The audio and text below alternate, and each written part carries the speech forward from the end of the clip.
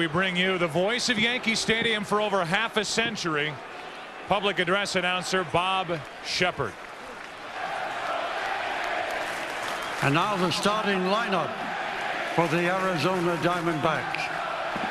First, the manager, number 15, Bob Brenly.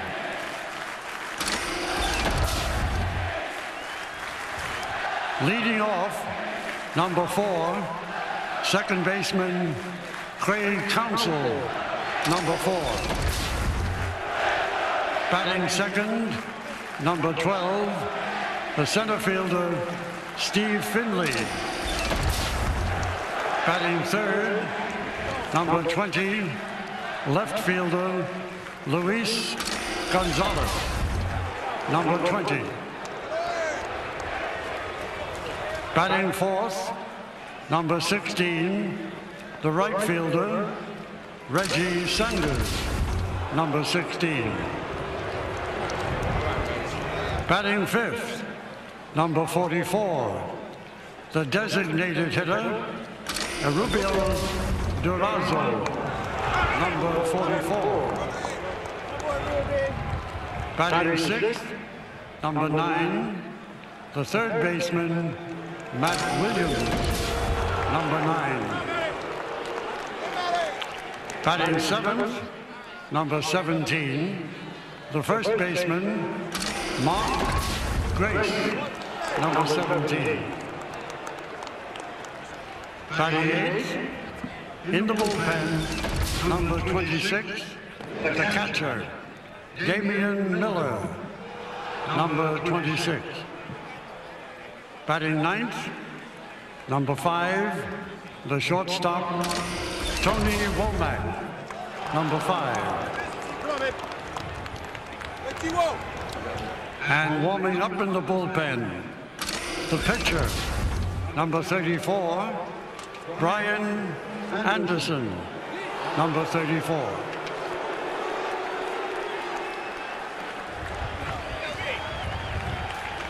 And now, ladies and gentlemen, your 2001 American League champion and 3-time defending world champion New York Yankees. First, the trainers, coaches, and reserves.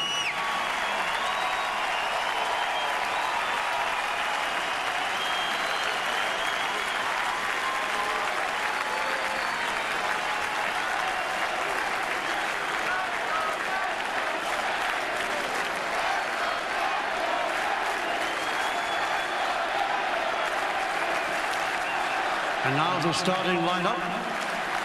But first, the manager, number 6, Joe Torre, number 6.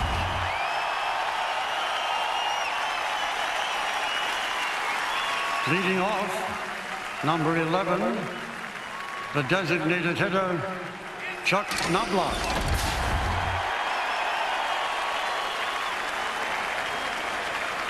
Batting second, number 2, the shortstop, Derek Jeter, number 2. Batting third, number 21, the right fielder, Paul O'Neill, number 21.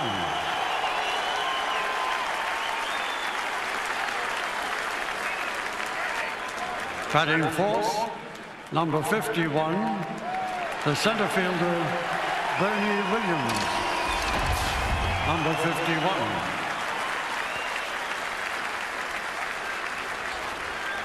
Batting fifth, number 24, the first baseman, Gino Martinez, number 24.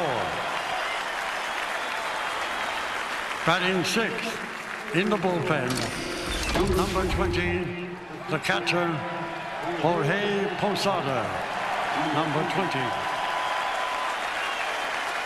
Batting seventh, number 47, the left fielder, Shane Spencer, number 47.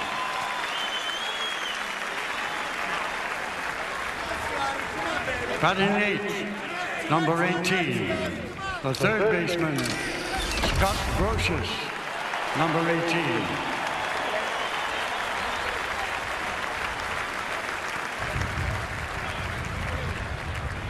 Batting ninth, number 33, the second baseman, Alfonso Soriano, number 33.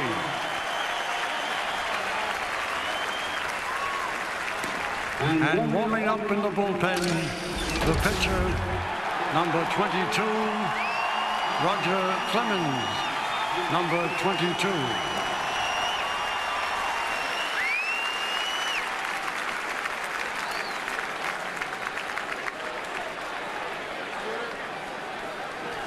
Ladies and gentlemen, will you please rise?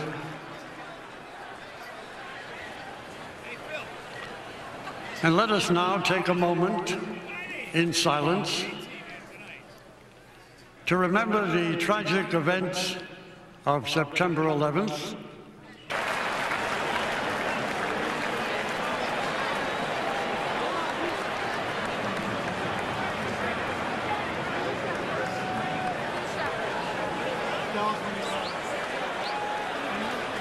Ladies and gentlemen, please direct your attention now to the area in front of the pitcher's mound for tonight's ceremonial first pitch. And please welcome the President of the United States.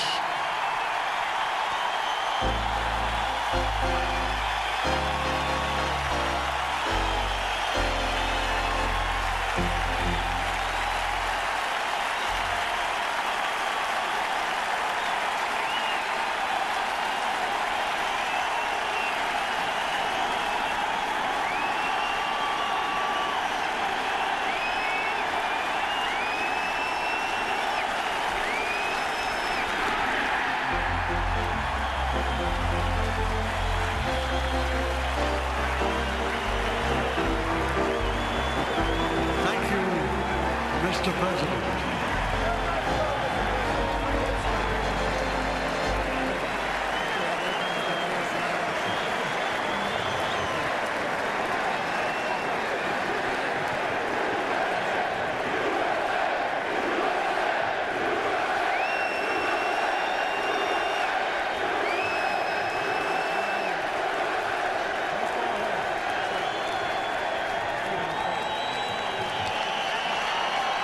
No president has ever visited Yankee Stadium during the World Series. This was the year. This was the year for that to happen.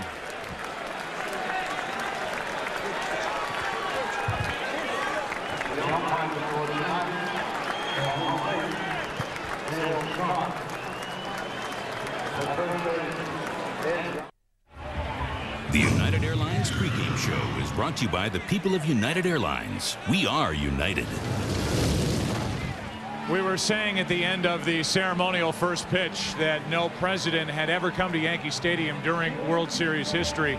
If ever there was a year for that first presidential visit, this is the year. Joe Buck and Tim McCarver with you, getting ready for Game 3. Let's talk about something new. Let's talk pitching. Something new. Right. And we'll talk about the New York Yankees first. Roger Clemens, the likely Cy Young Award winner this season in the American League, is on the mound tonight for the Yankees, down 2-0. And Joe Torre and the Yankees have legitimate concerns about Roger Clemens. He has not started a game in 9 days. He hasn't gone 7 innings in a start since September 5th. So the problems are twofold. Is his hamstring all right? And if it is, will he be too strong and wild out of the strike zone? Bob Brenly and the Diamondbacks certainly hope so. Fans will get a kick out of meeting a young guy like Brian Anderson. He's a left-hander pitching tonight for the Arizona Diamondbacks, and really a perfect situation for him. His team up 2-0. It's a low-pressure start, if there is such a thing in the World Series, and if there is such a thing here at Yankee Stadium. And the key word there is left-hander. Here at Yankee Stadium, only 314 down the line. That neutralizes the big left-handed bats of the Yankees, and he is cool, calm and collected, and that's another reason he's starting here. One thing you should know, folks, if he is ineffective, Miguel Batista is available tonight. It is our belief that Curt Schilling will pitch Game 4 tomorrow night. There are veterans for each side. They are getting ready for the start of Game 3. Welcome back to Yankee Stadium just before the start of Game 3 of this 2001 World Series. One Texan on the mound right now for New York. One Texan on the mound moments ago for the United States of America.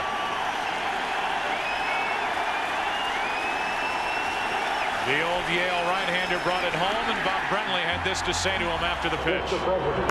Very nice throw, Mr. President. Good stuff. Good stuff. A special moment here before the start of Game 3, and now it's Roger Clemens with a postseason record of 0-1. Factoring in what he has done even in this postseason, however, the Yankees are 29-6 when he starts a game. And a matter, perhaps, of Roger Clemens being too strong. Once again in the opening, it's been 9 days since his last start. If he's wild, it'll be high above the letters. Little different look to this Arizona lineup tonight with Counsell in the leadoff spot, and he's right down the middle, Clemens is, with strike one. Power pitcher who needs that leg drive. So when Roger Clemens has a hamstring problem, it's a bigger problem for him than most pitchers. On 0-1, Counsell takes strike two.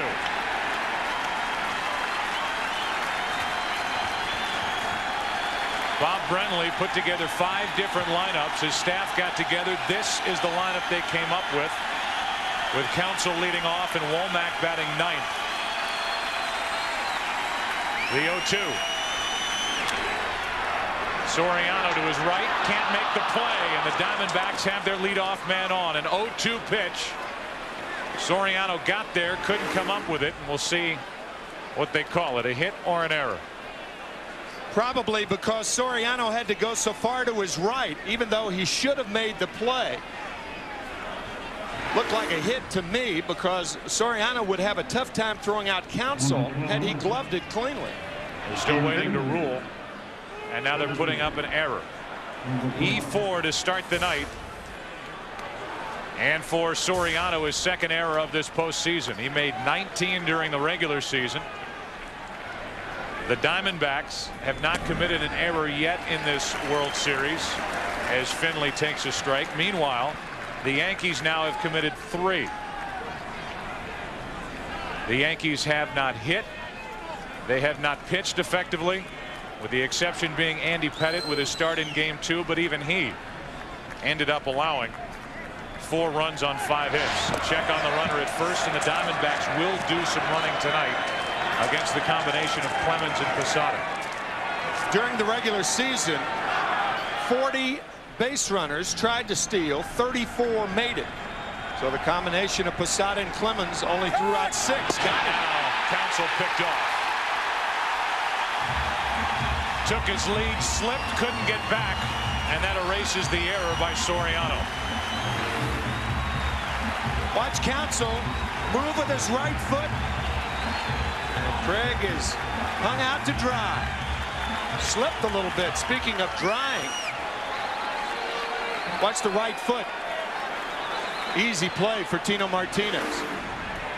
Now an 0-1 pitch. Finley takes the ball outside, 1-1. Steve Finley so far 1 out of 4 in this World Series. In the postseason, however, hitting .351.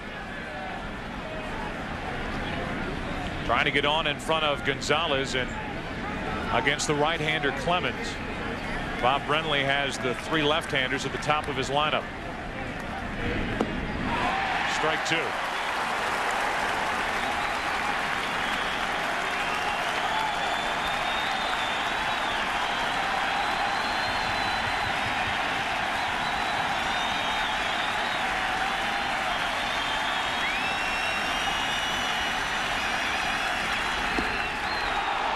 Two and 2. Roger Clemens just shook off the splitter, or Mr. Splitty as he calls it, and went to the low fastball. His low fastball to left-handed hitters is hittable. Off the glove of Posada, full count. Little different night than we had out in the desert. The temperature above 90 during the daylight hours. It's in the low 50s here tonight. Wind whipping around Yankee Stadium. Count stays full on Finley with 1 out, nobody on. How about the rest of it? 27% is the humidity. You were off. You told me it'd be 28% tonight. The wind's out of the northeast at 6 miles per hour. Current Phoenix temperature 85 degrees. And the roof is open here at Yankee Stadium. Open. 3 balls, 2 strikes with 1 out, nobody on.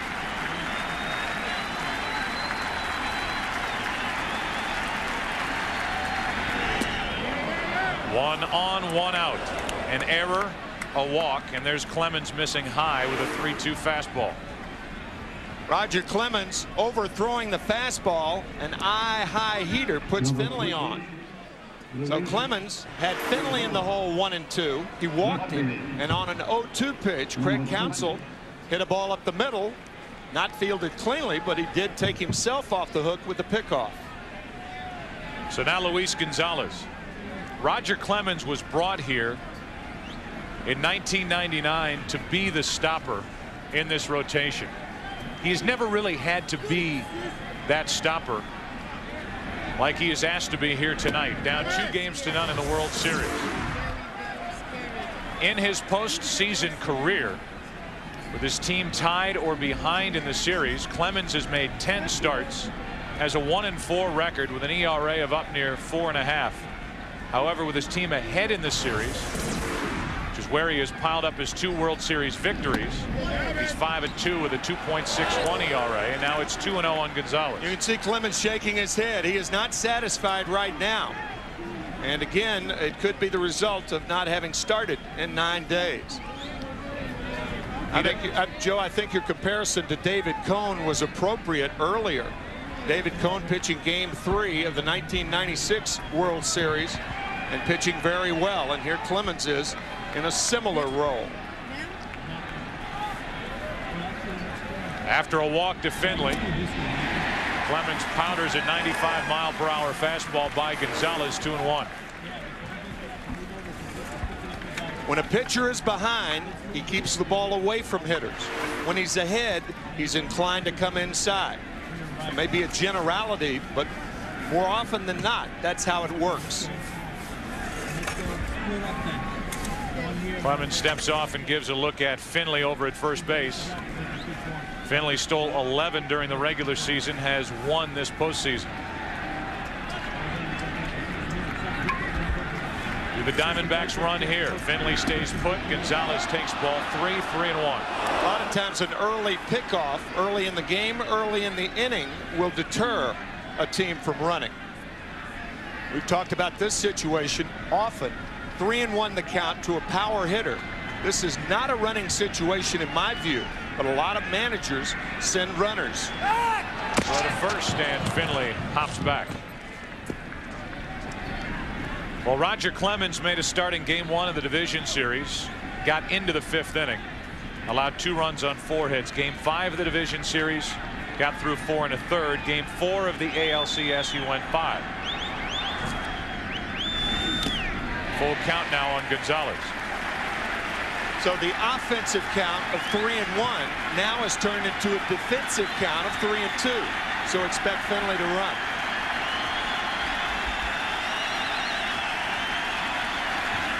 Clemens struck out 213 during the regular season. He's number 3 on the all-time strikeout list with 3,717. Runner goes. Gonzalez fouls it away. Consistently at 95 with these last 3 pitches from Roger Clemens. New York Yankees do not expect Luis Gonzalez to hit the ball on the ground the other way. Look at Derek Jeter. 2 long strides from second.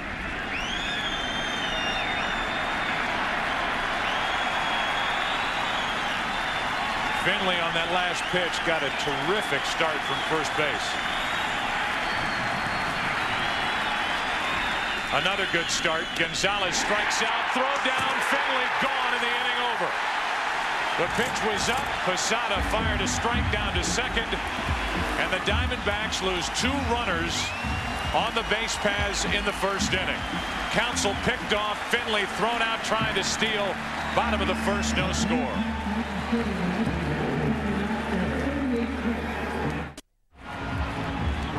So now it's Brian Anderson on the mound tonight for Arizona with the Diamondbacks up 2-0, no score into the bottom of the first inning. The numbers for Anderson in this postseason. He is making his first World Series start, but he'll be involved in his 4th World Series game. Joe, you see a lot of shortstops and middle infielders take the ball in front of the bag and bring it back. But watch after the strikeout, strong throw by Posada. Look at Jeter straddle the bag and make the quick tag to get Steve Finley.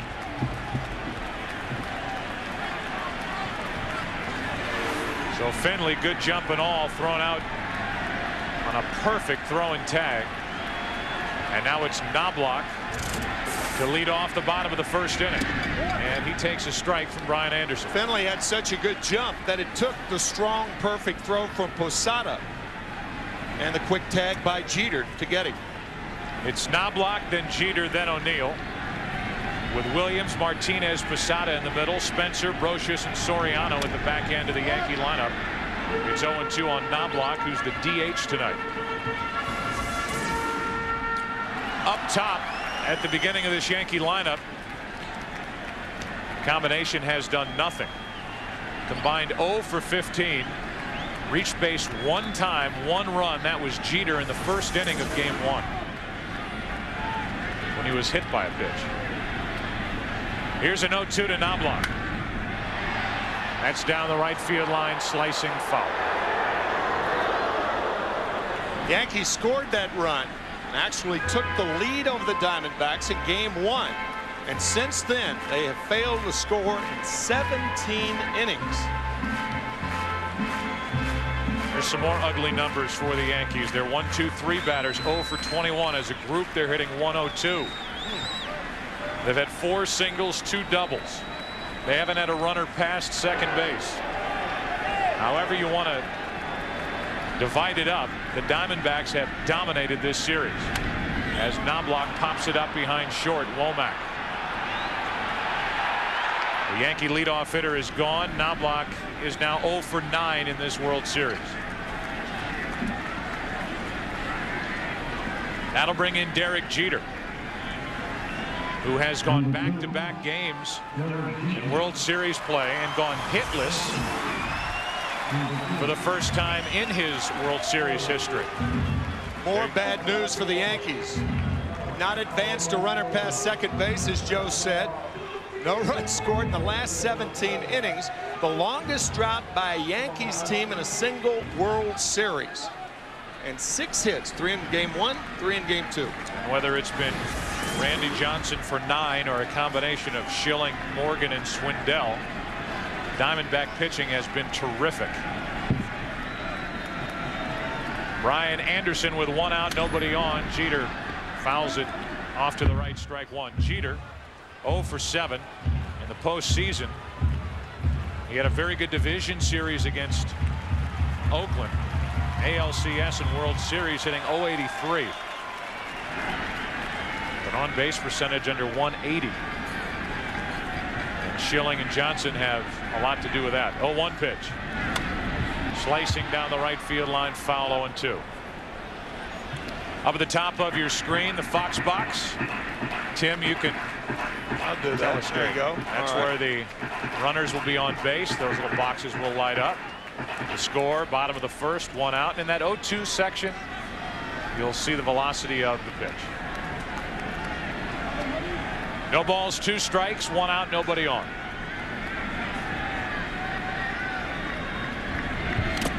And a foul tip off the mask of the catcher, Damian Miller, or off the glove as Jeter just got a piece of it.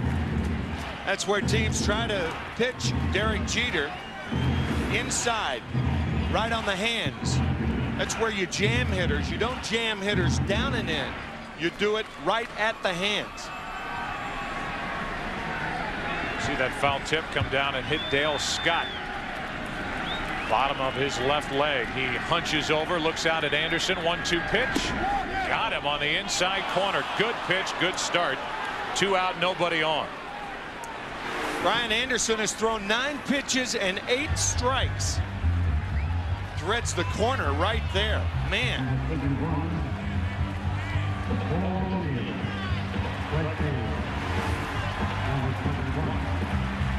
The boss and the boss. Couple of, well, he's one former owner, one current owner.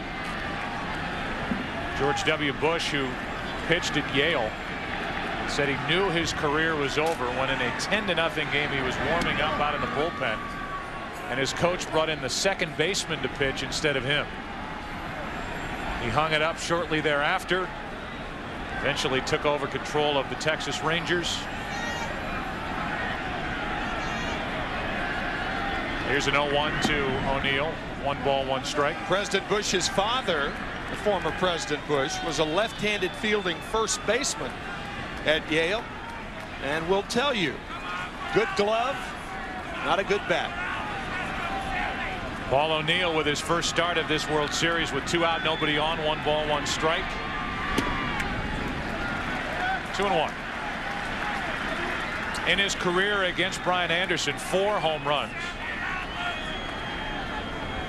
So O'Neill's 9 out of 19. Tino Martinez is 5 out of 13 with 4 home runs. Jeter has had success against Anderson in the past, but not in his first at bat. Struck out. And now the 2-1 is a strike on the outside corner. 2-2 on O'Neill.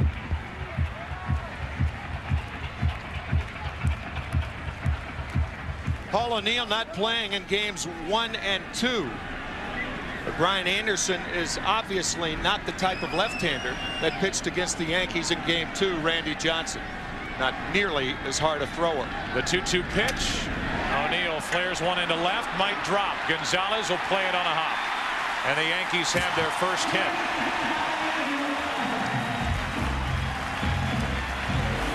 It is so frustrating for a pitcher and a catcher when you make the pitch you want to. You can see Damian Miller set up inside. They break O'Neill's bat, and Paul with a dunker into left field. First hit of the ball game. You can see Miller right there. That ball would have hit the mid, and O'Neill not fisted it to left. So now it's Bernie Williams, the switch hitting center fielder, who is 1 out of 7 in this World Series. He has the only RBI. That jam shot that was just fair down the left field line in the first inning of game 1 to score Jeter. That's it. That's it for him. That's it for the Yankees. Strike 1 on Bernie Williams. And is probably going to take a hit to move Paul O'Neill along. Brian Anderson with 40 pickoffs since 1996. The leader in that department, Andy Pettitte. Anderson is 3rd.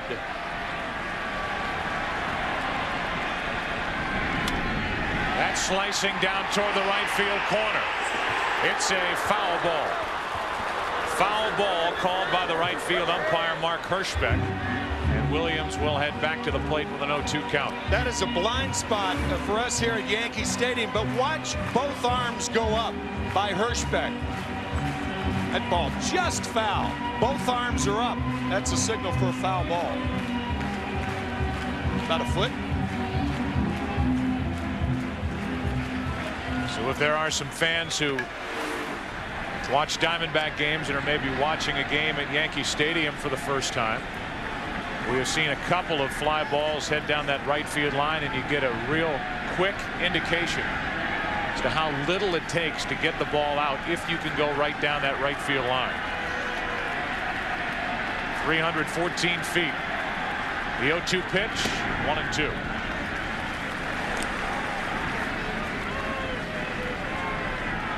And for your fans out in Phoenix, there is no pool here at Yankee Stadium. That is where the pool would be when they redecorate sometime around here. catch up with the times. I don't think any ballpark should be without a pool.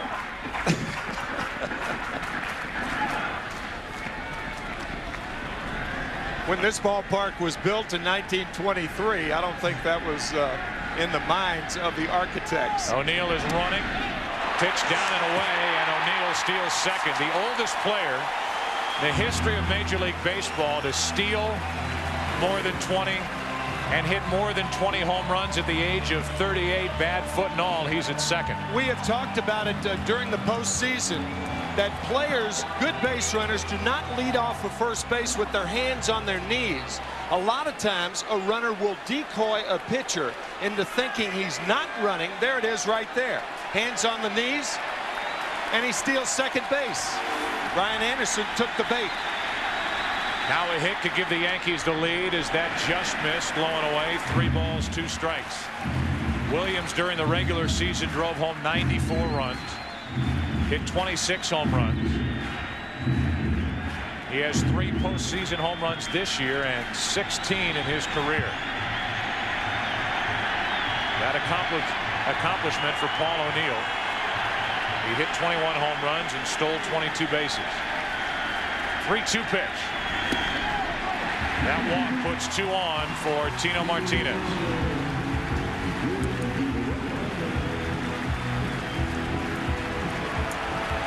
Number 24, Tino Martinez.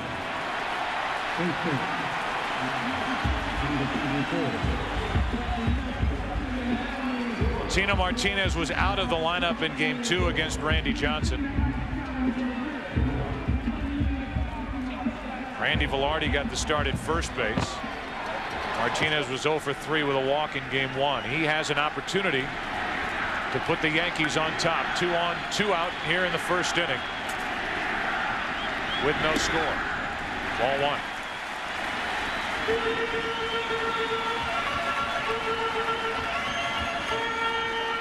Another Yankee hitter with good career numbers against Brian Anderson.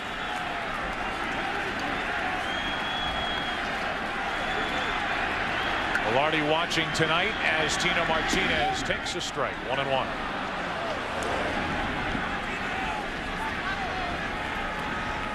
Jorge Posada waits to hit next. Tino Martinez with his days as a Yankee dwindling, perhaps a free agent to be at the end of the season. A 1-1 into right center field. Back is Finley on the run. A leap and a catch, and the inning is over. Steve Finley went to get it in right center. A threat for the Yankees. A hit, a stolen base, a walk, and then this.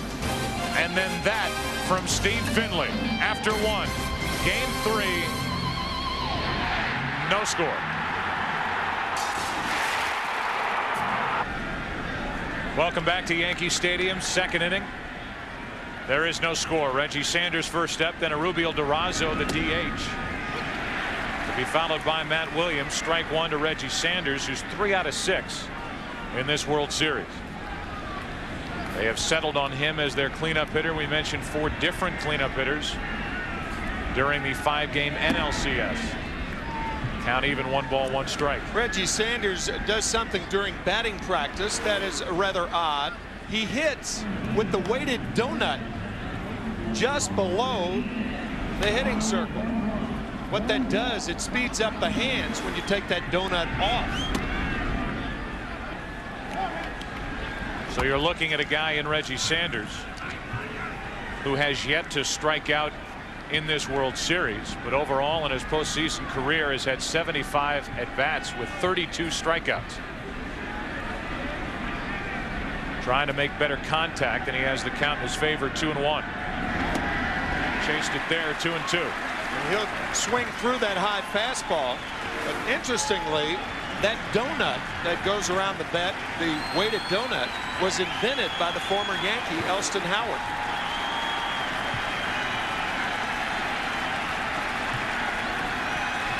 No donut on the bat here as Roger Clemens tries to slip one by that bat. 2 balls, 2 strikes. 1 out.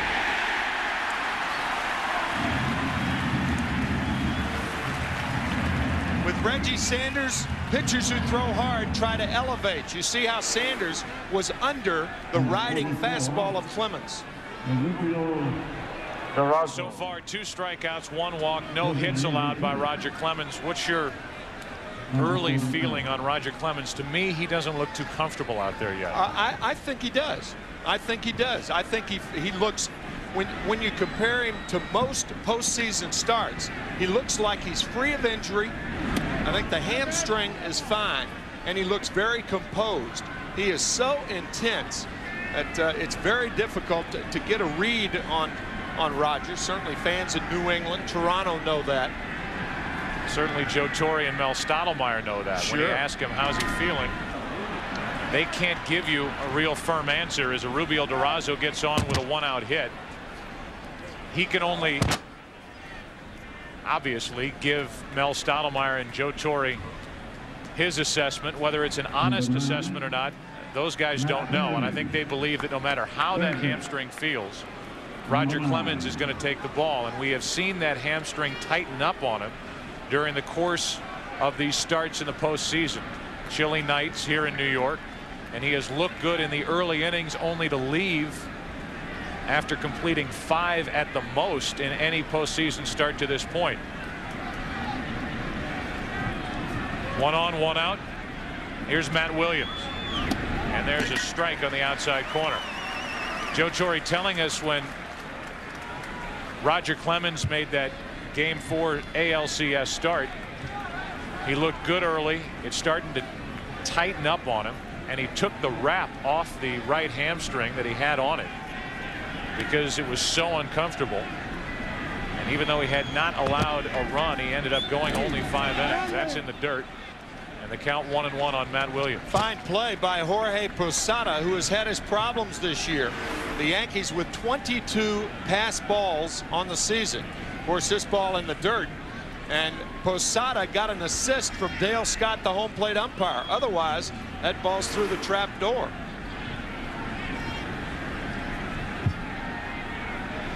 $18 pass balls this season, the most in the big leagues, as Roger Clemens, with a count even, 1 ball, 1 strike, works to Matt Williams. 1-2. 18 pass balls by Posada, 22 for the catching staff. So you're going on record. You and I are going to disagree here in the second. That's all right. I think Clemens is not only composed, but I think he looks relaxed. I think he's throwing well. And I think Joe Torre and Mel Stottlemyre are satisfied right now with what they're seeing. And you don't. That's all right. He's saying he does not have that look about him that I have seen from him before, as Williams strikes out for his 3rd strikeout. And we'll see how it plays out. 1 on, 2 away. I think it's good that he doesn't have that look that a lot of fans, Yankee fans et al., the splitter going down to get Matt Williams.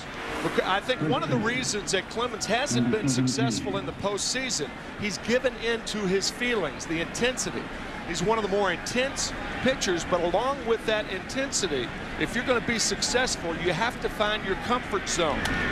Grace grounds one to the right side. Good play by Tino Martinez. And the inning is over. The Yankee infielders will tell you, people do not realize how good a first baseman Tino Martinez is.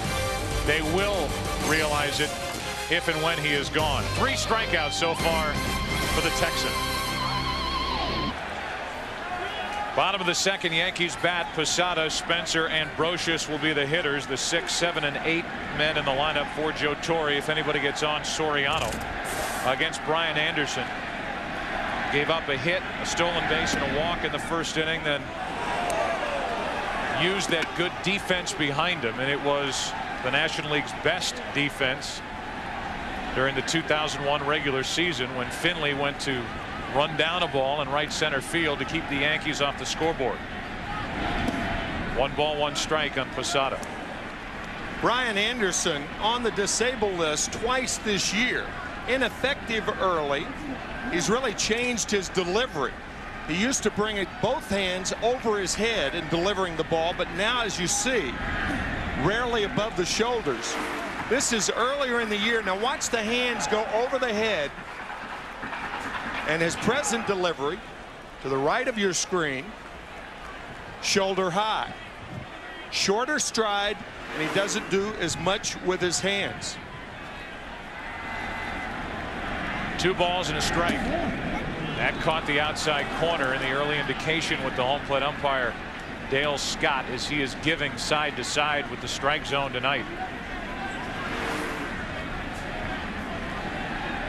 That was a changeup, a circle change, and to right-handed batters, that's his best pitch.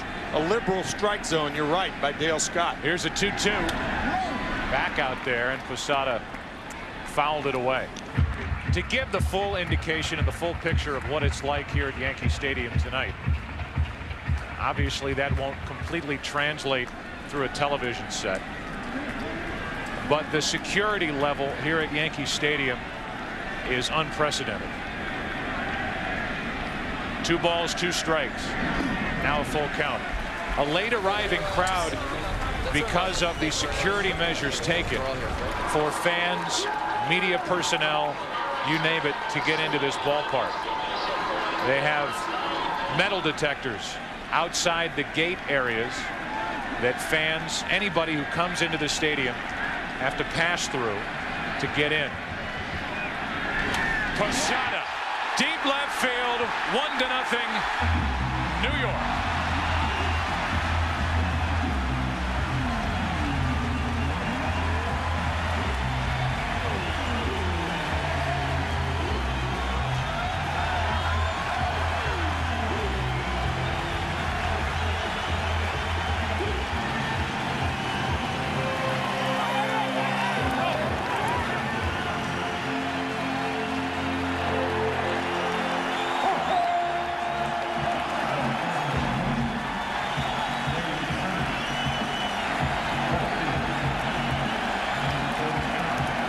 It was game 3 of the division series with the Yankees trailing 2-0 going out to Oakland, where Posada hit a right-handed home run against Barry Zito for the only run of that game.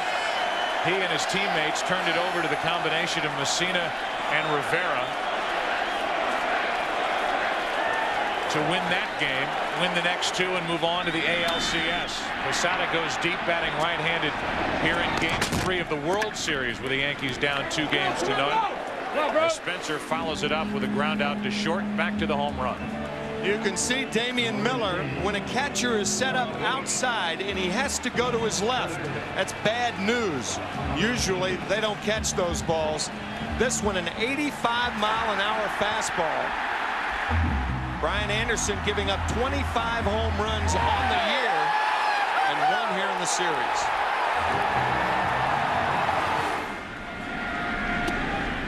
So for the Yankees, their first run since the first inning of game 1, and it's Posada who hit 5 home runs batting right-handed during the regular season. He has hit 2 home runs in the postseason, both of them right-handed. Off Zito and now off Anderson. 1 ball, 1 strike on Scott Brocious. Joe, major league hitters are trained to hit that ball in the middle of the plate. And most pitchers, regardless of how hard they throw, can't get away with the middle of the plate fastball. Changeup that misses, and the count 2 balls and a strike. Watch Damian Miller move to the left. Middle of the plate fastball, 1-0 Yankees. Now with 1 out, nobody on, a 2-1 pitch to Brocious. Counsell, 2 out. Alfonso Soriano will be the hitter, as we remind you that this fall Fox presents Kiefer Sutherland in 24. TV Guide says Fox's 24 is 24-karat entertainment, and the New York Times calls it an edge-of-the-seat thriller. That's the series premiere of 24, coming Tuesday, November 6th, to Fox. With 2 out, nobody on, and a run home, Soriano will bat. Every time you read that promo, I can't help but think of Willie Mays. 2 dozen, as Kurt Flood used to call it. Soriano takes a strike on the outside corner. Another wide strike granted by the home plate umpire, Dale Scott. Willie Howard Mays had a few fans here in New York City. It's 0-2 now on Soriano. And Mr. May's godson had a pretty good year this year. Woo. Barry Bonds with his 73 home runs. Top of the order represented by Knobloch next, but 2 out, nobody on, and a 1-ball, 2-strike count on Soriano. 12 more home runs than Roger Maris hit in New York City in this stadium. Not all of them here, obviously, in 1961. Interesting piece during the pregame show with Kevin Kennedy and Mark Grace. Grace, one of the many veterans on this Diamondbacks team, getting a look at Yankee Stadium and just being in awe. Walking around this ballpark, going through Monument Park, soaking up the history, the tradition here. And Bob Brenly will tell you the off-day workout was probably more valuable for his team than any other situation this postseason for Arizona. To come here, to not be in awe here, the first game of this series at Yankee Stadium, game 3, to get that out of the way yesterday. Get the awes out of your system. Here's a 2-2 pitch to Soriano. Broken bat, base hit. A 2-out single for the rookie second baseman.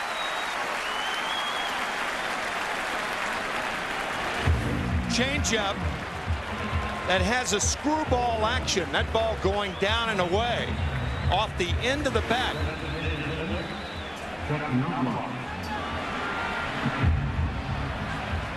So Soriano was left with a toothpick.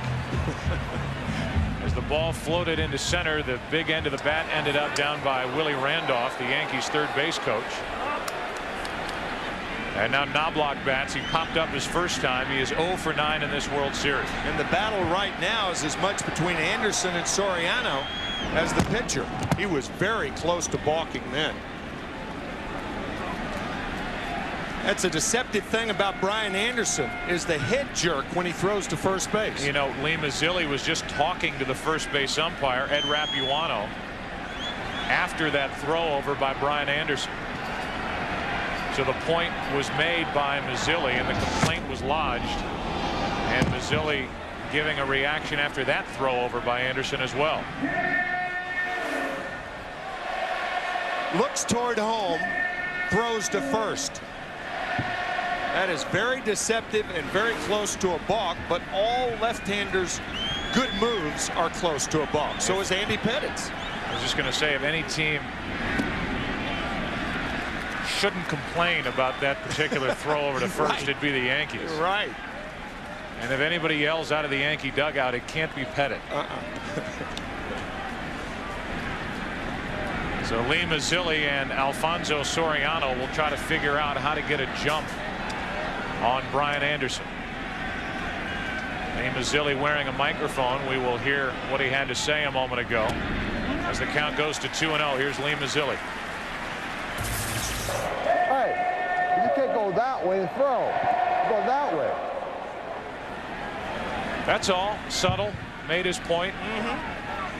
And it registered with first base umpire Ed Rapuano. If you throw to first, you have to step toward first. That's what Lee was talking about. See, that's very, very close to a balk. There was a time in spring training about 15 years ago where Major League Baseball drew a line to show left-handed pitchers in particular where they could step going to first base to get them used to it, and the umpires used to calling that balk on similar moves. 2-0 changeup, and Knobloch way out in front, 2-1. A lot of times hitters will give runners a chance to run, and then they become more passive at the plate because of all the throws to first base. See if Soriano runs with a 2-ball, 1-strike count. See if he is comfortable enough yet against Brian Anderson. Seeing him for the first time. He stays put. Knobloch trying to shoot the ball to right, fouled it back. 2-2.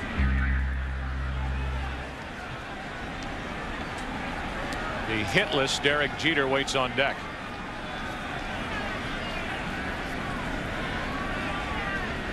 Anderson, by the way, called for 1 balk this season, in case you're wondering. working just over 133 innings. Here's a 2-2, and there's a throw to first. And Rapuano nodding all the way. Lee Mazzilli is looking into the dugout for some support.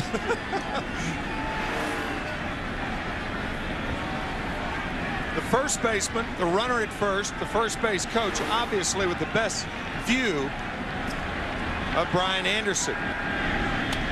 Knobloch pops it down the right field line, slicing foul, and it drops untouched on top of the tarp. Still 2-2 on Knobloch. Very nice try by Craig Counsell, sliding into the tarp. That's usually the approach that outfielders or a shortstop in left field, a second baseman in right field will take to avoid an injury.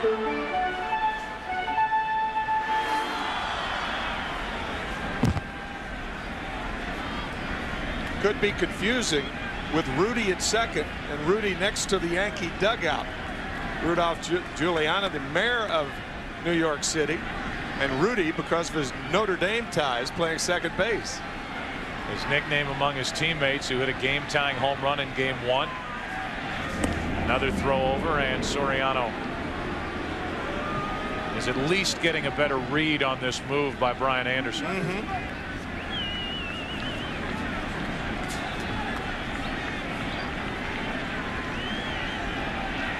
Anderson allowed a leadoff home run to Posada. Spencer and Brocious grounded out. Soriano single to center. Soriano running as Knobloch pops it in the air and into the glove of Steve Finley to end the inning. The Yankees get their first run since the first inning of Game 1. A leadoff home run by Posada. Down 2-0. The Yankees lead Game 3, 1-0. Brian Anderson was keeping a close eye on Soriano at first. So was Lee Mazzilli. That's the balk move. If you go forward and throw to first, that's a deceptive move. The deception comes here. Instead of stepping here, he steps there. When you throw to first, you have to step to first. Otherwise, it's a balk. And that's what Lee Mazzilli was talking about. Here's Damian Miller, the Arizona catcher, with Womack and Counsell to follow. Talked about the different lineups that Bob Brenly and his staff put together. They settled on this one. I think wanting this one all along because they wanted Womack in the number 9 spot. But Bob Brenly wanted to wait until Womack was told why he was batting in the number 9 position as opposed to considering it a demotion. A guy who spent his entire career in the National League. A lot of American League managers put speed in the number 9 spot. Right. Womack, who is hitless in this series, was fine with it. But I don't care where you put me in the lineup, just put me in there. 1 ball, 2 strikes on Damian Miller. The reason that American League managers will put speed in the 9 hole is they wire the speed 9 and 1 and perhaps even 2 in this particular situation. You don't want to put a slow runner like Damian Miller at 9 and Womack 8, for instance. Foul tip, hung on to, struck him out. Posada came up with it, and that's strikeout number 4 for Roger Clemens. Just got a piece of it, and Posada catches it before it hits the ground.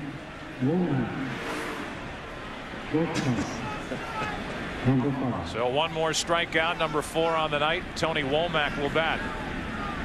Hitless, 0 for 8 in the postseason, hitting only .200 with 1 RBI, but that RBI, that big Game 5 game winner in the division series against St. Louis. Hit it off Steve Klein after he missed a squeeze bunt with runners on at first and third, and a 2-out base hit to left center field, his only RBI in the postseason. 1 ball, 1 strike from Roger Clemens.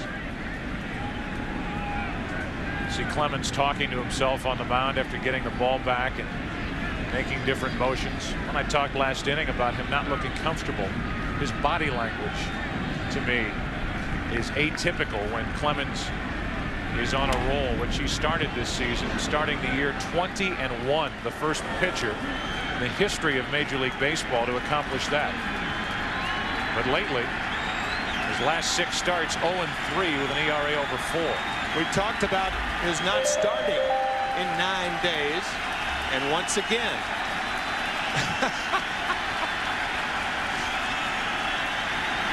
Comfortable.com, right? Well, as long as he keeps piling up strikeouts, I think the overall answer would be, well, he's comfortable enough to strike out 4 hitters through 2 1/3 innings, and he has given up only 1 hit.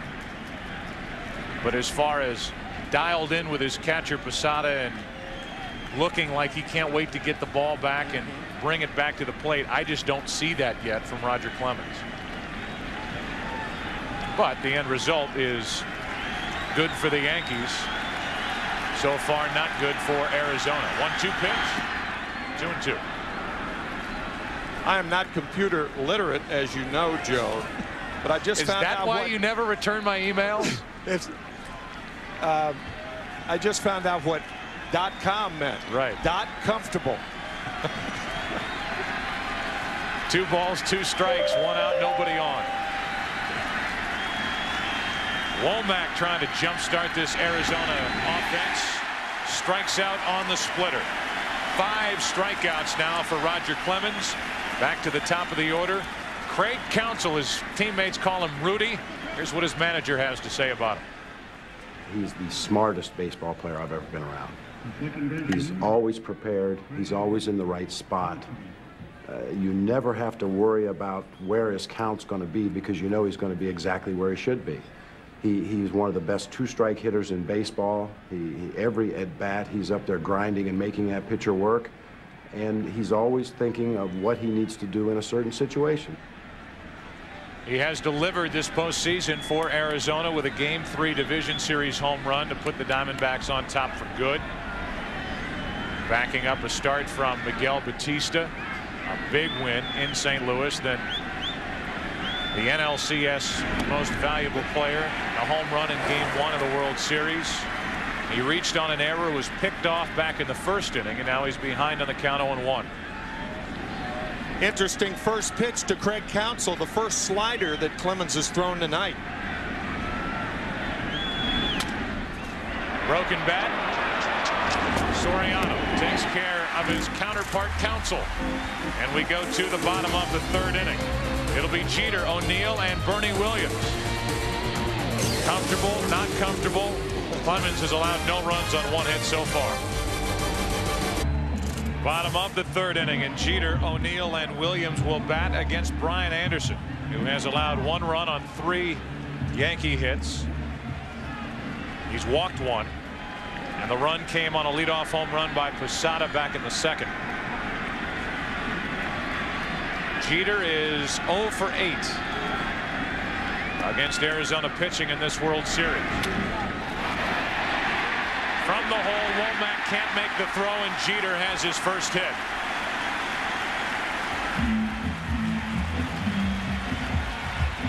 One of the advantages when you can run well, it draws the 3rd baseman in.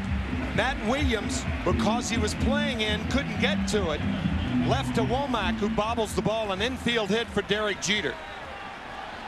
You can see Williams on the grass and the bobble by Womack, but even had Tony come up with it, no chance to get Jeter.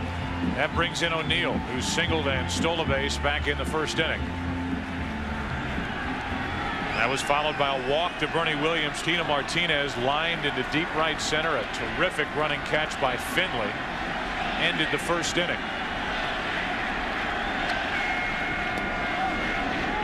O'Neill takes ball 1.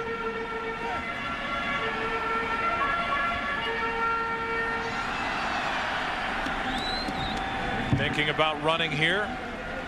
Jeter 27 steals during the regular season. None so far in the postseason. And the Yankees now have 4 hits after amassing a total of 3 games 1 and 2. 1 ball, 1 strike on O'Neill. They had 3 hits in Game 1, 3 hits in Game 2. The Yankees have 4 hits in Game 3 and lead 1-0.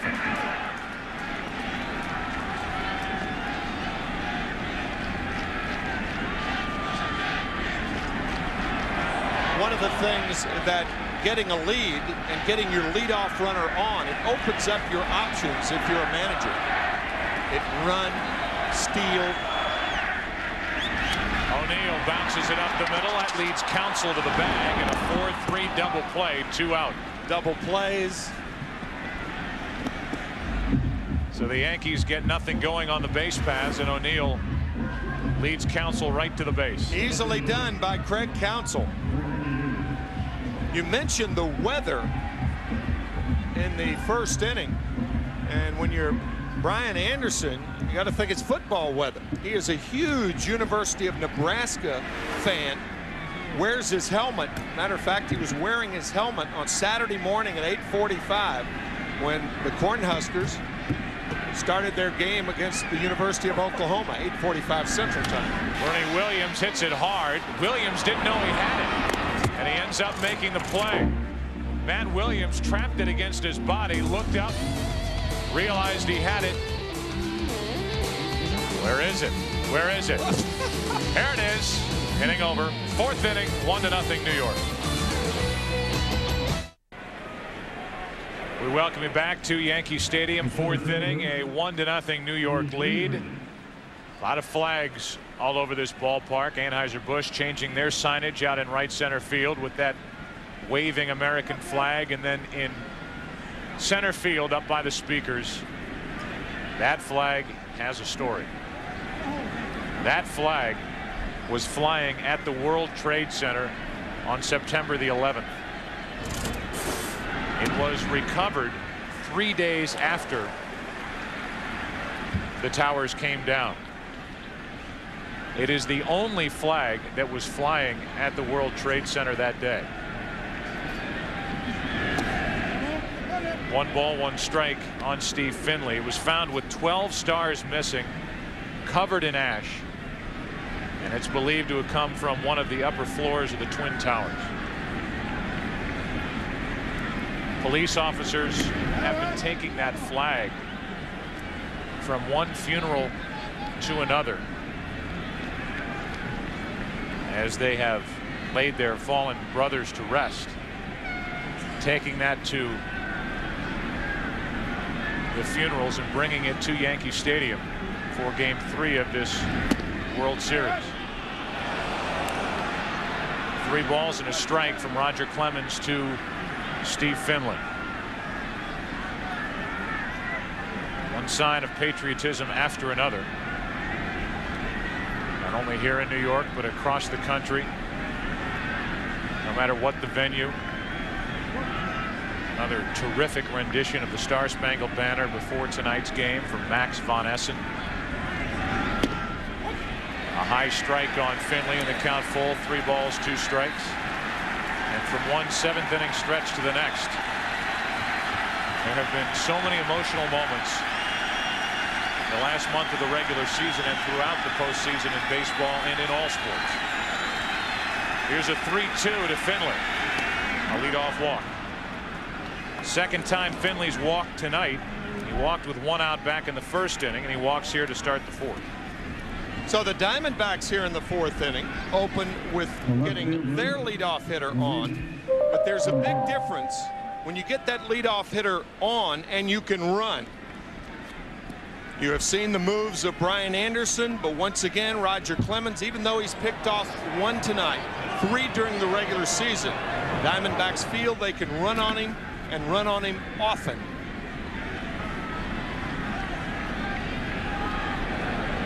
Tying run aboard with nobody out here in the 4th inning, and Gonzalez reaching for that pitch. Strike 1.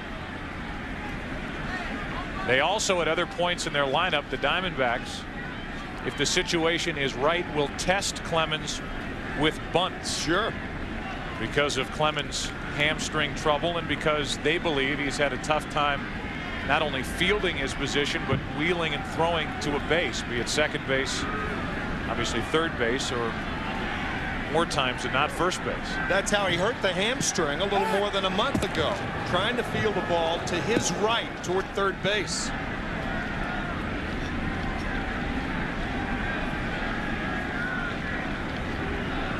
Luis Gonzalez, 3 home runs this postseason. A 2-run home run.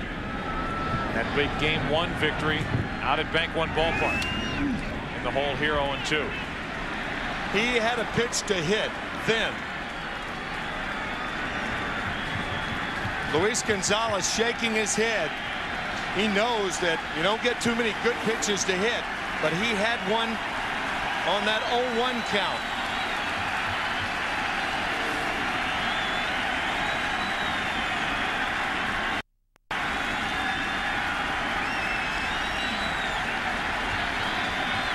Clemens has struck out 5.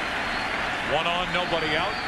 0-2 pitch. Opposite way, base hit. An 0-2 pitch from Clemens. A base hit from Gonzalez to follow the walk, and it's 2 on with nobody out for Arizona here in the 4th inning. You may remember earlier with Finley on at first base, we talked about the Yankees not thinking Gonzalez will hit the ball to left field. Derek Jeter close to second base, and Gonzalez on a mistake by Clemens pokes one to left. Fine piece of hitting by Luis Gonzalez. And now a opportunity set up for the heart of the order. The 4, 5, and 6 hitters coming up. Reggie Sanders, who struck out his first time, who is 3 out of 7 so far in this World Series, bats with 2 on, nobody out. Even though he's batting cleanup, I wouldn't be surprised if Bob Brenly has him bunt here. It wouldn't be a bad play, because remember, Sanders is vulnerable to the high fastball. You have to play the situations. Normally cleanup hitters don't bunt, but you may see one here. However, it's not Randy Johnson or Kurt Schilling pitching for Arizona. True. Giving up and out with the cleanup hitter. He's swinging away. He flies to right. O'Neill makes the catch. Finley tags and goes to third. It's 1st and 3rd, 1 out. Not much of a swing by Reggie Sanders there, and he becomes the first out here in the 4th inning. Yeah, you hate to make outs like this, taking a defensive swing on the first pitch. If that were 0-2, 1-2, you could understand it. Strong throw by O'Neill, but Finley with an excellent jump from second base.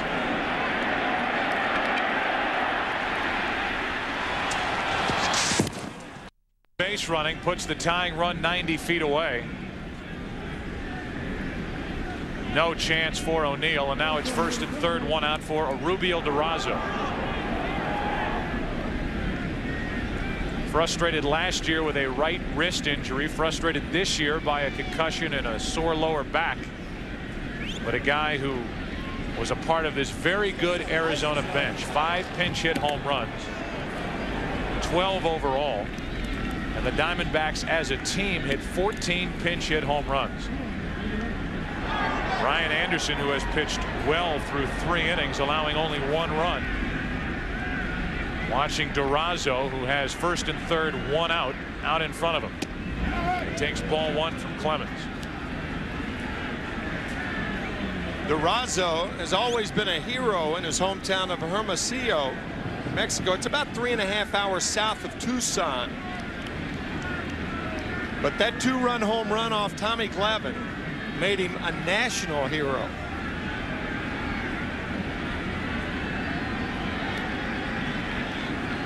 Signed in '99 out of the Mexican League. Ahead on the count here, 2-0. Here's the home run he hit in Game 5, batting for Mark Grace, who had pulled his right hamstring. Just got it over the wall. It just did stay fair, and that was the home run he hit against Tom Glavine, which put Arizona up for good. He is an enormously talented hitter. Diamondbacks signed Mark Grace, and that put him on the bench, but he's a regular player waiting to happen. That caught the outside corner, 2-1. He just flew through the Arizona system his first year in '99. 24 home runs in the minor leagues, came up and hit 11 in 52 games last year.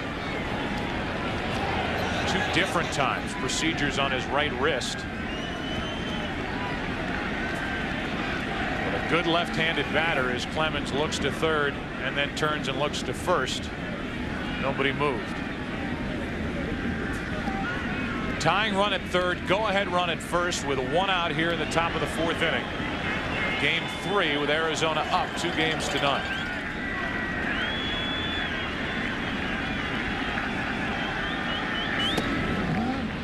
3-1.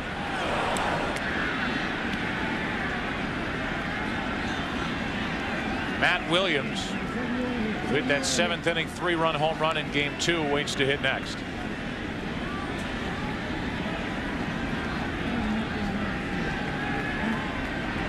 Dangerous pitch coming to a Rubio Durazo. Clemens will stay away. And miss to load the bases. 2 walks, a hit in the inning, and the bases are loaded with only 1 out.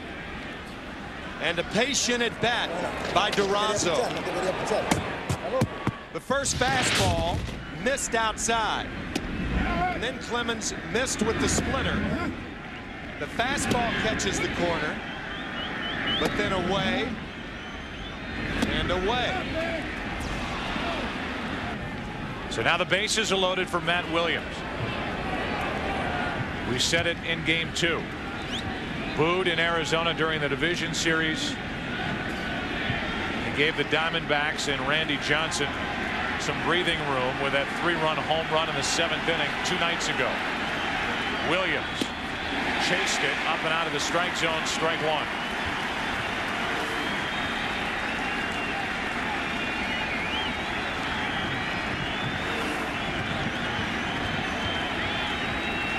Clemens able to work on the windup in this situation. Gives him a little more momentum coming to the plate with that bad right hamstring. Here's an 0-1 to Matt Williams. The opposite way to Paul O'Neill. That'll tie the game. Tagging and scoring is Finley. It's 1-1. Moving to third is Gonzalez, as Matt Williams knocks home his 5th run of this World Series. Roger Clemens with that first fastball and Williams swinging through it, tries to come back again with the fastball, but Williams ready for it here. Lines it to right field. Finley scores easily, and the Diamondbacks tie it. The other runner, Luis Gonzalez, tagged and went to third. Watching O'Neill back up on it. Now the runners at the corners, 2 out. Here is Mark Grace. Bounced into a force out his first time up, and he grounds to second. Soriano picks it up and throws him out. And Roger Clemens got into big trouble. Got out of it by allowing only 1 run, the tying run. Bottom of the 4th inning. Martinez will start it for New York, tied 1-1. Bottom of the 4th inning, Tino Martinez, Jorge Posada, and Shane Spencer will bat for New York. It's a 1-1 game. Brian Anderson has done his job to this point, allowing 1 run on 4 hits. The run on the home run by Posada leading off the 2nd. Now Tino Martinez takes a strike. Tim, you and I were last year, game 5 of the American League Championship Series, and the Yankee players said after that game they had never heard the Yankee Stadium crowd that loud. To be honest about it, as Martinez grounds out to Womack, the crowd really has not been that loud in this game 3. Well, of course, in that game, they beat the Seattle Mariners 12-3, and it gave the crowd that mushrooming effect they built on each inning. And these Diamondback pitchers have been throwing crowd quellers at the Yankees. Here's Jorge Posada, who's responsible for the only Yankee run with a leadoff home run in the 2nd. Takes a strike after doing this his last time up.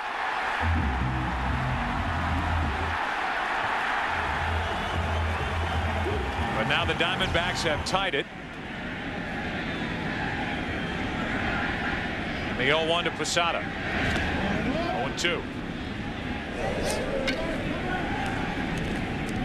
The Diamondbacks came into this portion of this World Series expecting a raucous crowd. Brian Anderson, a fan of college football, the Nebraska Cornhuskers, as you mentioned earlier, had his thoughts on what he expected with this crowd. As Posada hits a 2-tapper to Craig Counsell, 2 out. Here's what Brian Anderson expected coming in to this start at Yankee Stadium. it's a situation where the fans are going to be loud. They're loud anyway. This just adds to it, you know, the sense of urgency I'm sure that they feel. And we've watched a couple of the, you know, the postseason games from earlier in the postseason at Yankee Stadium on TV, and the crowd is, you know, I've likened it all week to a European soccer match. Is, you know, the chants and how loud they are, and you can't even call it a buzz. It's more like a deep rumble. The pitching of Curt Schilling, Randy Johnson, and tonight, man, we just heard from Brian Anderson has quieted this crowd considerably as Anderson misses low. Ball one to Spencer. Well, the score is almost like a European soccer match, 1-1. Pitch on 1-0 is outside, 2-0. Well, the best way to keep the crowd out of it, obviously, is to throw strong pitching. The Diamondbacks didn't have an opportunity to do that in games 1 and 2 because it was their crowd that was on top of Curt Schilling and Randy Johnson, two of the best back-to-back performances I have ever seen. Regular season, postseason, spring training, little league. Here's a 2-1 to Spencer. Sounded like he broke his bat.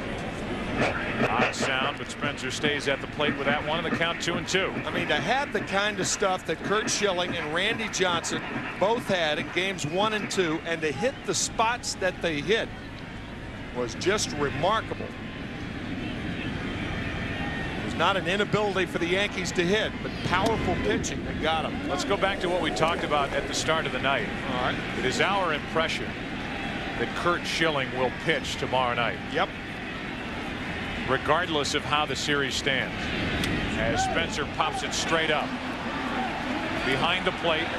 Damian Miller can't get there, zigzagging all the way back to the backstop, and with the wind grabbing that foul ball, they kept pushing it away from the Arizona catcher. The one thing that's unusual about Yankee Stadium, and Bob Brenly was talking about it, is how from home plate and the first base line, third base line, how the field slopes down, and it takes some getting used to if you're a catcher. And obviously Damian Miller playing his first game at Yankee Stadium. There is a slight slope from home plate down toward the fence, and Diamondbacks are hopeful that that misplay by Miller doesn't cost them. It leads to a walk as Spencer reaches, and it gets Brocious to the plate for New York. 1 on, 2 out. Our meeting with Bob Brenly was delayed by a conference between Curt Schilling and the Arizona manager. Curt Schilling pleading his case to pitch game 4. Meanwhile, Miguel Batista, who has really pitched well, not only in this postseason but down the stretch for Arizona, is the other option. He is, however, available in the bullpen tonight if the Diamondbacks need him. Brocious grounds to short. Womack can't make the play, and the inning continues. So Miller misses on the pop-up, then the walk, now an error on Womack. 2 on with 2 out. 2 easy plays messed up by the Diamondbacks.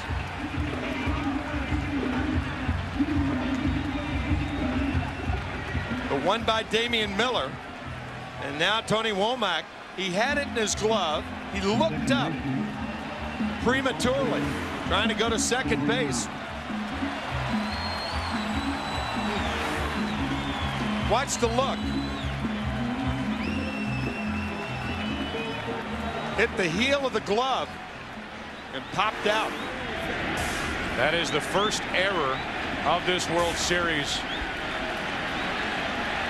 for the Diamondbacks, and it brings Alfonso Soriano to the plate. Wind blowing out to left, and a strike from Brian Anderson. We talked during the American League Championship Series. Don Mattingly used to say, despite where the flag may be blowing, the handle of the bat points the direction of the wind. If that's the case, and you believe Don Mattingly, many people around here do, the wind is blowing out to left. As a strike is called over the outside corner to make it 0-2, and Anderson catches a break from Dale Scott. Soriano thought the ball was away. Now keep in mind that Soriano is not a patient hitter. And if you go out of the strike zone with the count 0-2, 1-2, you got a chance to get him. The Diamondbacks have made the most of Yankee mistakes so far in this series. Now the Yankees, so good during this postseason run at exploiting mistakes by the opposition, have that chance here in the 4th inning with 2 on, 2 out. Bottom of the 4th in a 1-1 game.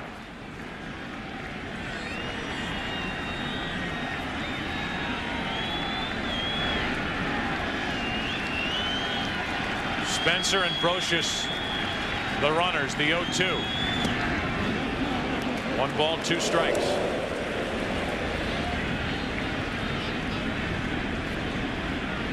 So Brian Anderson, who has not won a start since the 22nd of July, has not made a start since September the 8th, is working here in the 4th inning of a 1-1 game in the World Series at Yankee Stadium.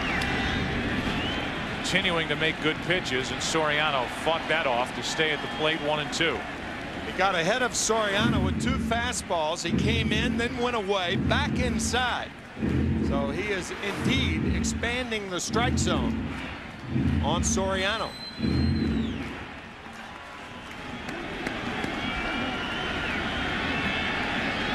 A walk and an error have led to a scoring opportunity for New York. Time called as Anderson took too long coming set.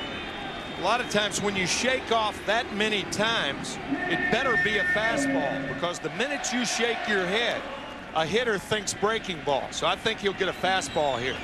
On 1-2, Soriano pops it up.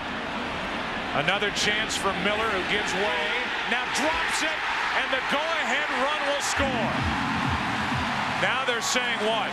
Foul ball. Foul ball. Nobody touched it. Now they're saying ball. Nobody touched it. I think Mark Grace and Bob Brimley in the dugout is going, no, foul ball, nobody touched the ball. Here comes Joe Torre. But once you drop it, and once you look that bad on a ball, if it doesn't touch the glove and it doesn't reach either base, it's foul. So Joe Torre out to argue when this ball fell and it was untouched by Damian Miller. It hops foul, and as it's picked up, it's ruled a foul ball. Miller evidently missed that altogether. Yeah, that's exactly right. But look at the spin on this ball to take it foul. My goodness. Plopping on the soft turf.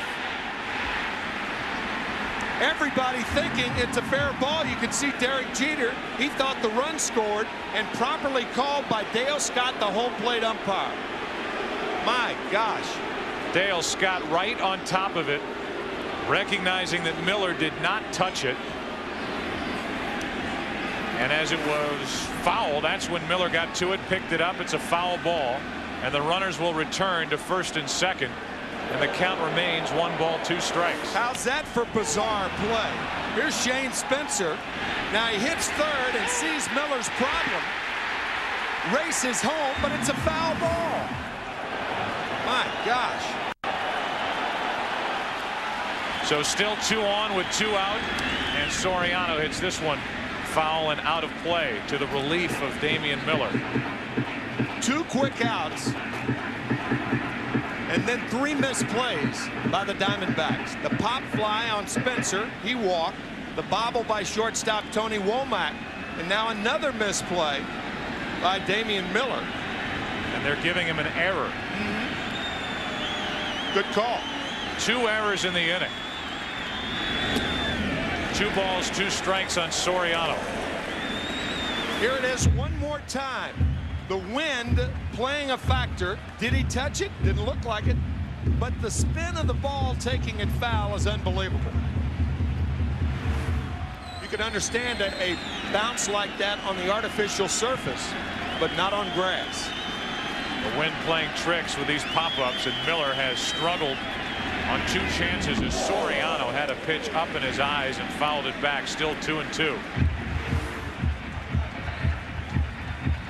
Best pitch he has had to hit in this at bat, and he missed it. So what a break for Arizona on a mistake by Damian Miller.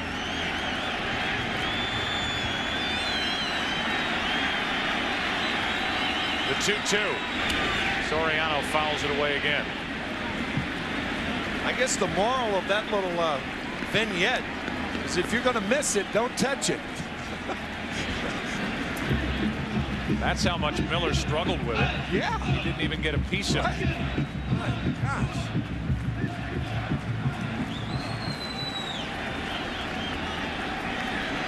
So Soriano in a battle with Brian Anderson. 2 on, 2 out, 2 balls, 2 strikes, and another foul.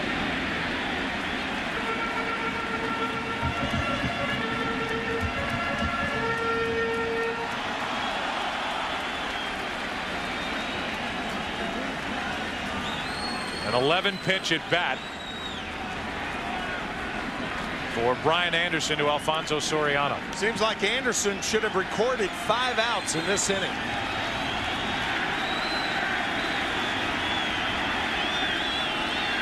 Two. Full count, and the runners will go.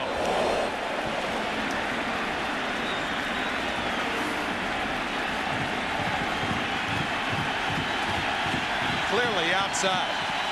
And now the crowd climbs into it.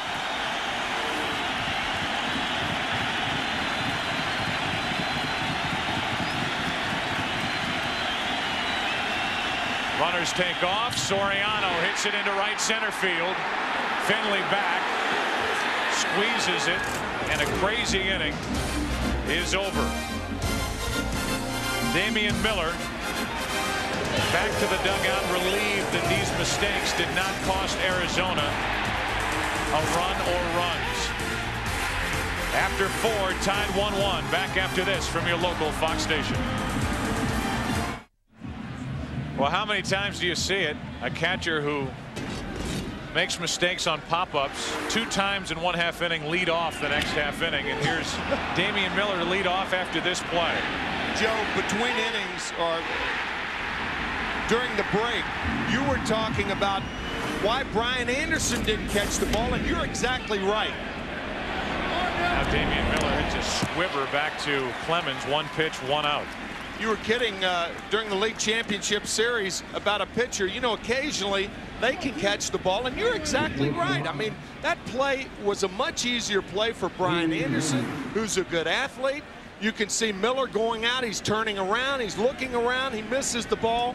Fortunately for the Diamondbacks, as Anderson should really be given a lot of credit by his battery mate right there. And I'm sure he is. Well, what we also saw going to commercial last half inning was Miller pick the ball up, turn around and look at the runners on base.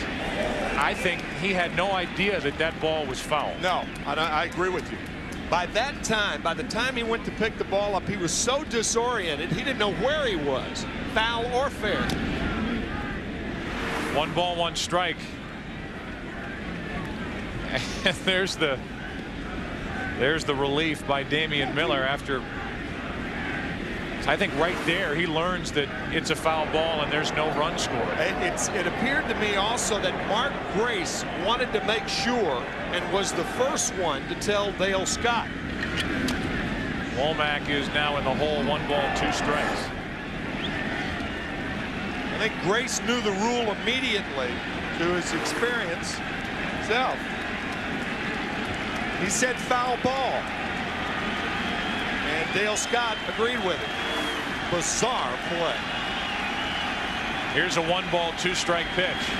2-2. Well, you really have to give Dale Scott, the home plate umpire, a lot of credit, because in my opinion, he was the only guy standing in that group who knew that ball was foul. That's right. And he was right on top of that, right when the run was crossing the plate. And everybody was looking around. The home plate umpire, Dale Scott, put both arms up in the air to call it foul immediately as Womack pops it out of play again. Dale Scott right there watching the ball, and immediately calls it foul. Not only was he close enough to call it foul, but close enough to see that the ball didn't hit Miller's glove. Man. 1 out, nobody on. 2 balls, 2 strikes on Womack, who struck out his first time. Now a full count with Counsell on deck. So say it again. In effect, Brian Anderson got 6 outs in that inning. That's right.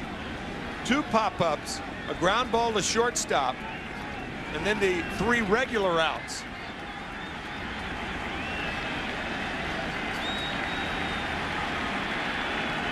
Three-two pitch. Womack. Good play by Clemens. So much for him not being able to field his position. 2 out, nobody on. Back to the top of the order. There's a strike to Craig Counsell. That was Daddy Warbucks singing, wasn't it? Yeah, from Annie on Broadway. Counsell 0 for 2 in this game. 1 out of 10 has only hit the home run in game 1. Ace is empty with 2 out. 1 ball, 1 strike. Diamondbacks just thinking about tomorrow, hopeful that they drive away all the sorrow. So far, everything has been just how the Diamondbacks would have wanted to start. They started with both Schilling and then Johnson. Some thought Bob Brenly should hold Randy Johnson for this game, the first game in New York. Bob Brenly went with his top 2 in games 1 and 2. And the Diamondbacks rolled into New York up 2-0. Now Brian Anderson has picked up where Johnson left off and has worked 4 tough innings, allowing 1 run on 4 hits. Counsell, 2 balls, 2 strikes. Started at 54 degrees. We are down to 50 degrees. Humidity is still 27%, however, and it's down to 82 out in Phoenix.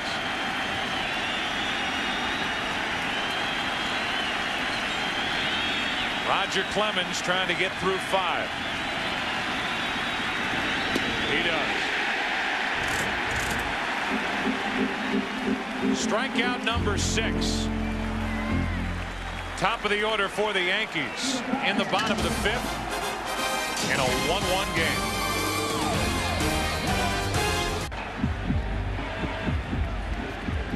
The Ohio native who grew up loving Nebraska football goes back to the hill on a cool night in New York. Bottom of the 5th inning, a 1-1 score, and there's a reason why Brian Anderson started following the Cornhuskers as he misses up and away with ball 1 to Chuck Knobloch. And back in 1984 on January the 2nd, Miami was #1, Nebraska was #2.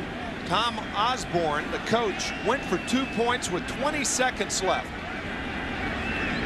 And an 11-year-old right outside Cleveland thought that was the gutsiest move he had ever seen and the classiest move. And the guy was Brian Anderson. 17 years ago. So instead of playing it safe, kicking the extra point, making it 31-31, and getting a share of the national championship, as Knobloch takes a strike, it's 2-1. Brian Anderson was taken with the aggressiveness of Tom Osborne in Nebraska going for 2. They didn't make it. And Miami was #1 that year, and Brian Anderson was hooked for life. Here's a 2-ball, 1 strike pitch. Bad swing by Knobloch. Good pitch by Anderson. 2-2. Chuck Knobloch is caught in between. The worst thing that can happen to a hitter. With the count in his favor, a check swing. Again, that's an understandable swing. 0-2, 1-2, not 2-1.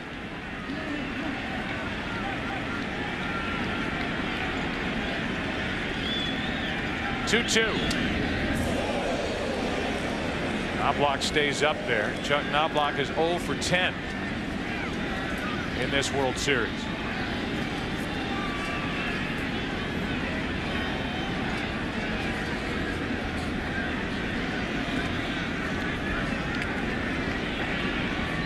Two balls, 2 strikes.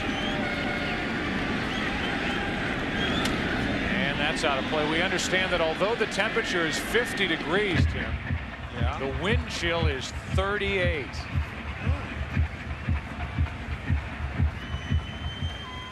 And it looks it.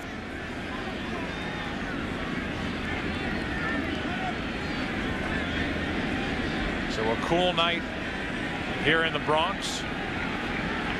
Diamondbacks and Yankees tied 1-1, 5th inning, and Knobloch gets a foul.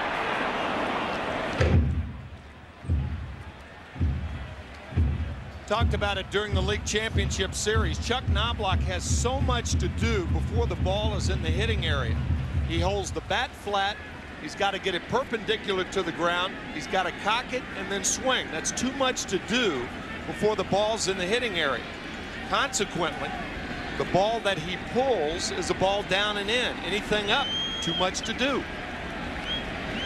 That's up and out of the strike zone, 3-2.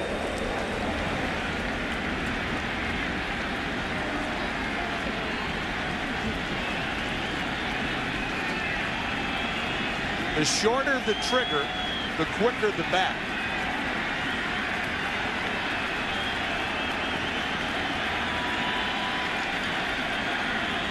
If you need more tips, go see Harry the Hat. You got it. Pop and glide, pop and glide. See the ball before you stride. 3 balls, 2 strikes. Brian Anderson trying to retire the leadoff hitter. Knobloch with a 2-hopper to count exactly what you talked about with that pitch up. And an easy 2-hopper to the right side off the bat of Knobloch, who's now 0 for 11 in this series. Flat bat. Now watch, he has to cock it. That goes flatter, and that comes back. That's too much to do before the ball gets there. You end up hitting the ball back here instead of out there.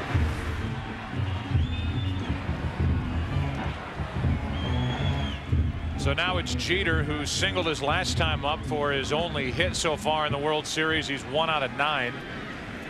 Batting in front of Paul O'Neill.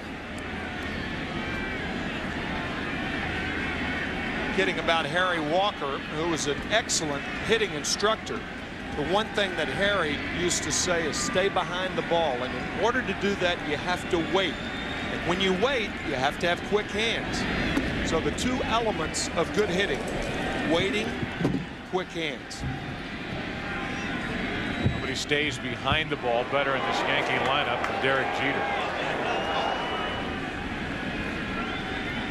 Here's a 1-0 to the left side, right at Womack.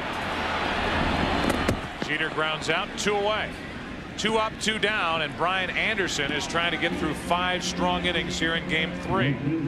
Don't miss the biggest moments of this year's World Series. Call 1-800-BASEBALL-NOW to order your official World Series VHS or DVD. That's 1-800-BASEBALL.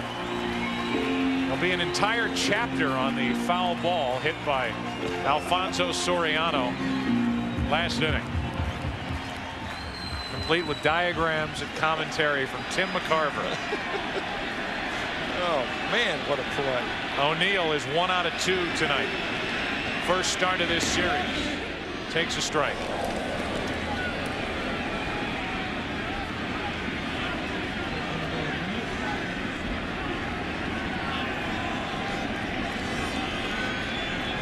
The Yankees, who missed an opportunity last inning to jump on Diamondback mistakes. Now look out at Paul O'Neill, who's in an 0-2 hole with 2 out, nobody on, and nothing doing in the 5th inning.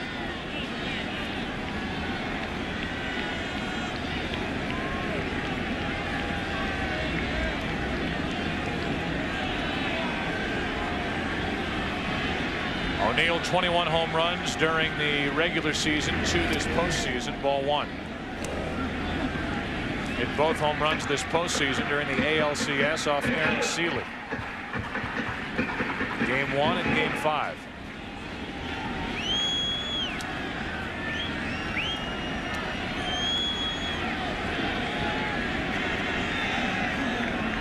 A 1-2 to O'Neill. That'll get out of play. The Diamondbacks have done their homework. They're having Luis Gonzalez play at least straight away in left field. A lot of left-handers, when they hit the ball with the tail to it. And because of that, here at Yankee Stadium, you can play closer to the line more than you normally would. So straight away here is a little closer to the line than it is in most ballparks. Anderson drops down sidearm, and Paul O'Neill flips it into left field and into the glove of Luis Gonzalez. The Knicks won tonight. Jordan scored 19. Welcome to this game. We go to the 6th inning, tied 1-1. but only 2 runs are on the board, 1 on each side. A home run by Posada and a sac fly by Matt Williams. The Diamondbacks missing a chance for a big inning in the 4th inning, and the Yankees not making anything out of 3 misplays, 2 errors by the Diamondbacks in the bottom of the 4th,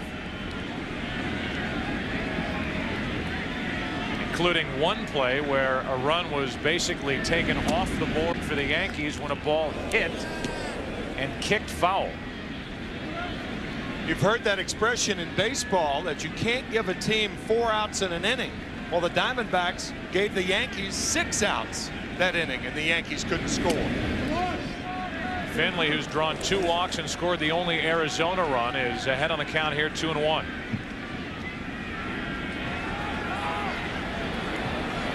Finley will look for something here, down and in. Take advantage of the short porch in right field.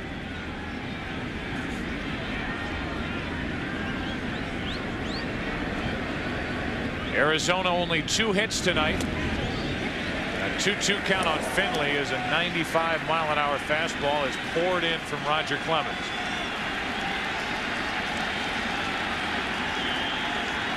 I think that last pitch may have broken the webbing of Jorge Posada's glove.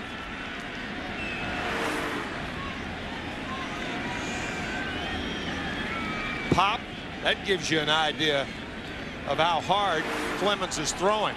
Jorge back for new leather. And he may have to go back to the clubhouse.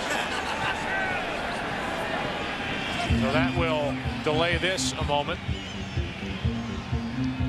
And Clemens allowed to at least stay loose while Posada goes to get his other glove up in his locker. Here is tonight's box score for the Arizona Diamondbacks, brought to you by John Hancock. Finley with 2 walks, but caught stealing, and he scored the only run. He scored on a sac fly by Matt Williams, who hit the sacrifice fly to right with the bases loaded. Otherwise, only the 2 hits, Gonzalez and Durazo, who has a hit and a walk. That mitt looks a lot stiffer than the mitt he was using.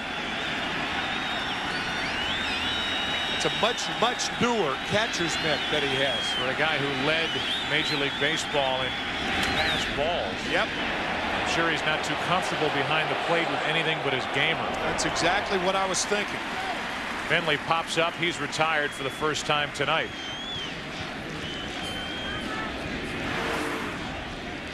You can see the lacing and the webbing of the glove at Clemens snapped. And then Posada had to go out and get one that's not broken in quite as much as his gamer. A lot of trainers have the skill to restring some of those mitts. Steve Donahue does it for the Yankees. He's the assistant trainer, so perhaps they could have that mitt ready to go by the 8th inning. He's not comfortable with that catcher's mitt, though.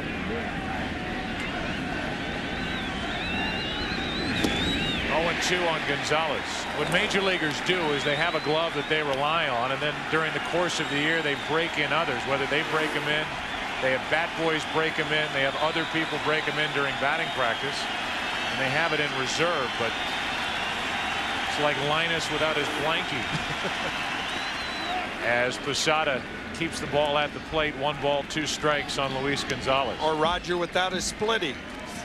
Roger Clemens has taken to calling his split finger fastball Mr. Splitty, and this is a recent phenomenon. Roger showing a very good sense of humor and talking about his splitter.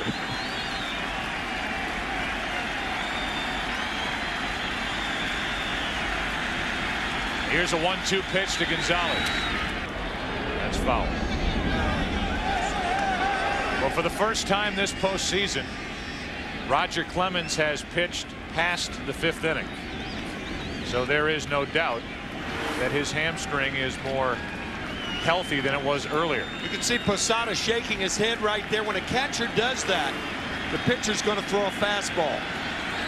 He tells the pitcher to shake his head to keep from the from throwing the same pitch and having the rhythm of the hitter get in tune with the pitcher and the catcher. That sound right? Sure. Did it? A 1-2. Gonzalez gets his hands out of the way. Well, I guess a little more clearly is a pitcher and a catcher, there's a certain rhythm to their pitch selection, and hitters know that, and they try to get into the same rhythm as the pitcher and the catcher. Gonzalez takes ball 3. Luis, who wanted to say hi to the players at South Alabama, his alma mater, Coach Steve Kittrell, they're all watching. Coach Stanky Clubhouse. Eddie Stanky, who really put that program on the map, had a tremendous major league career. Here's a 3-2 pitch. Gonzalez strikes out. 2 gone.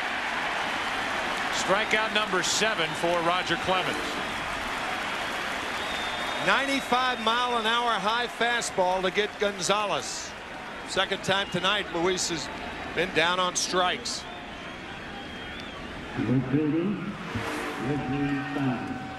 So with 2 out, nobody on, the Rocket, as his teammates call him, and as the trainer works on the webbing of Jorge Posada's gamer. First pitch a strike, and that's been the order of the day for Roger Clemens, as Reggie Sanders, who's 0 for 2, is behind on the count 0-1. We've said it several times. You elevate on Reggie Sanders, a very good low ball hitter. So for the most part, I think Clemens will stay away from the splitter and try to throw the high fastball. Oh, went to the splitter. And the count 1 ball 1 strike. Well, early in the night we talked about, does he look comfortable? Comfortable or not, you can see him walking around the mound that right hamstring is still bothering him, and that was the scouting report the Diamondbacks had. Drop down bunts, make him field his position. While not totally healthy, and they don't believe he'll be totally healthy until next season, he's pitching awfully well. 2 out, nobody on, and now Sanders is drilled. Reggie Sanders hit on the left arm, wrist, or hand.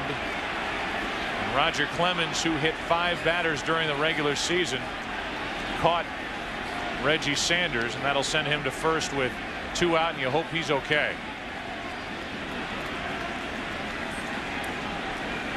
It appeared to hit Reggie in his left forearm. Yep, fortunately was not a direct hit in that it glanced off the forearm.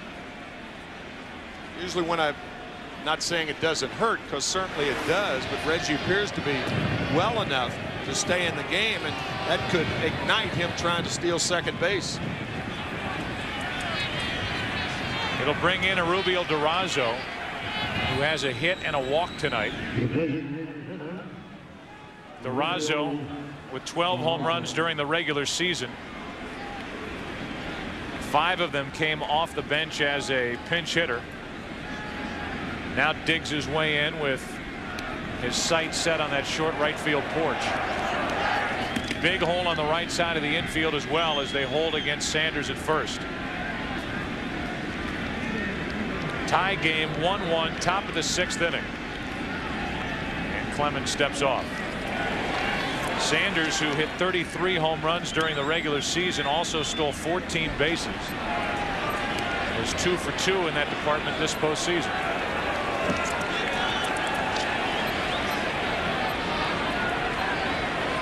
Go ahead run at first with 2 out. And a strike on the outside corner.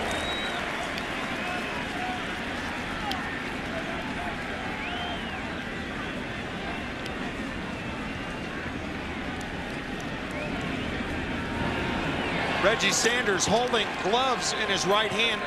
A lot of base runners do that, because when they slide, the natural tendency is to open the fist. When you have something in it, you don't do that. He started and stopped, and that squirts out of the glove of Posada. And again, that glove is concerned to Posada, who smacks his fist into it now. He is not comfortable with that catcher's mitt. Looks like they have it fixed over on the bench. Yeah, it does. Steve Donahue, the assistant trainer.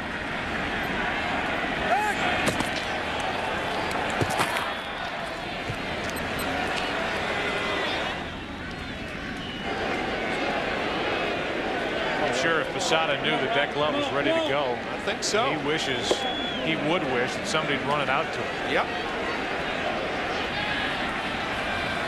Runner at first, 2 out, 1 ball, 1 strike. Clemens with 96 miles per hour is ahead on the count now, 1-2.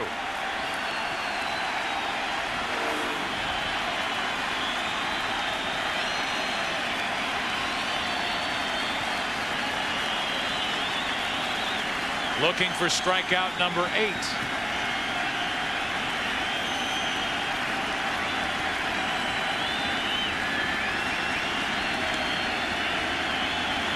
Runner goes. Picked a perfect pitch on which to run, and Sanders steals second base, and now a hit could give Arizona the lead. And that perfect pitch on which to run was a splitter in the dirt. New glove or no new glove, Posada wouldn't have thrown out Sanders. And that's part of the skill of stealing bases. Choose right, and Reggie did. So with a count of 1-2, Sanders picked the right pitch. Durazo did not go after the pitch. Bouncing in there, and now a hit could give Arizona their first lead of this game. To the right side, diving stop Soriano from his knees. He kept it on the infield, keeps the game tied. The wide throw and a base hit for Durazo to put runners at the corners. Infielders are trained to play deeper with a run on at second base and 2 outs. Soriano did that part of the job well, and this part of the job well. From his knees, off balance, an errant throw, and Durazo has a base hit. But the Yankees and Soriano save a run. Just into the edge of his glove is Durazo. Ends up safe at first. May have missed the bag the first time by and came back. It's a good observation, Joe. A runner going by the bag at first base doesn't come back that quickly unless he thought he missed it. Durazo with his attention on Soriano may have missed the bag. Great play by Soriano to come up with it. Understandably an errant throw. He may have missed the bag. At any rate, it's first and third, 2 out. Matt Williams could put Arizona on top. He takes the ball.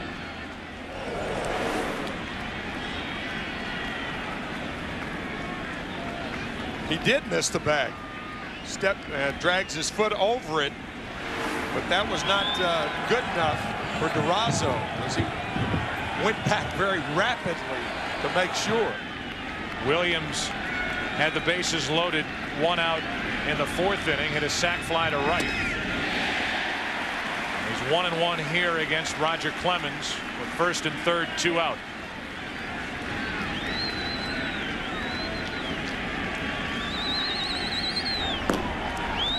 Ramiro Mendoza warming up here in the 6th inning.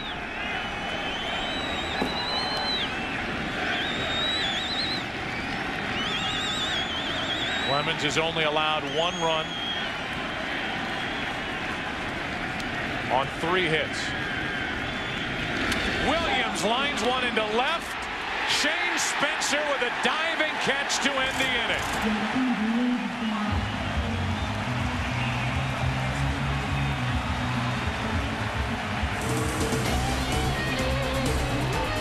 From the rocket, a rocket to left. And Shane Spencer, making his first start in left field, made the saving catch to keep it tied.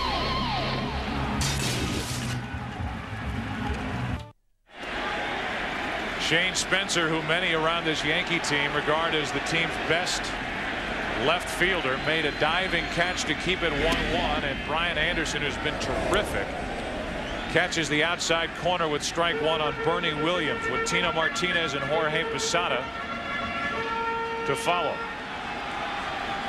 The Yankees have scored 2 runs in 23 innings.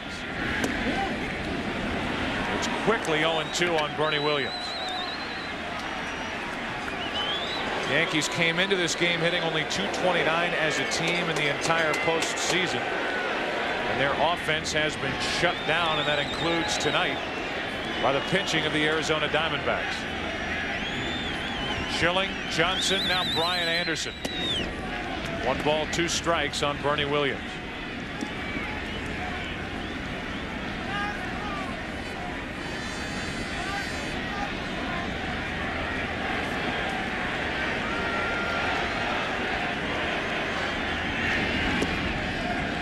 Two and two.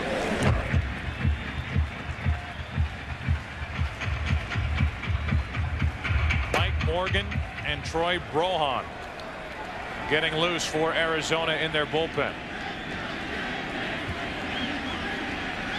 Anderson approaching 100 pitches on the night. Williams into the hole at short. Womack's throw too late. Base hit.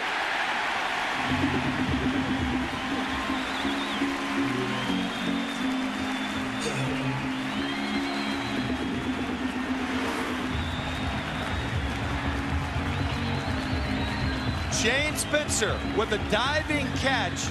Normally the Yankees credit their saves to Mariano Rivera, but it was Soriano who made the play at second base, and Shane Spencer who saved temporarily the Diamondbacks taking the lead. Soriano before the Spencer play.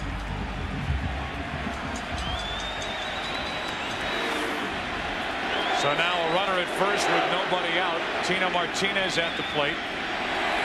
Throw to first.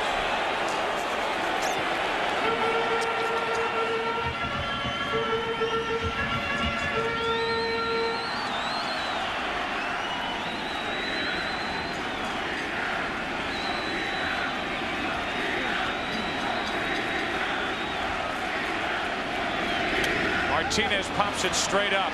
These have been an adventure. Damian Miller, Mark Grace, they come together, and it drops again.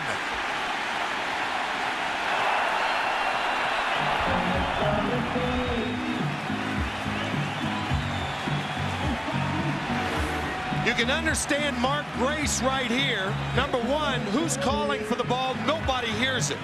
But Grace, figuring that Miller has had such a problem, coming in, and now when Miller has the ball centered, Mark knocks the ball out of the mitt.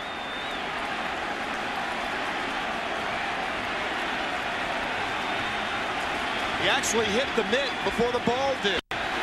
Now the 0-1 to Tino Martinez is strike two. What is usually routine has become anything but for the Diamondbacks. It's an error on Grace.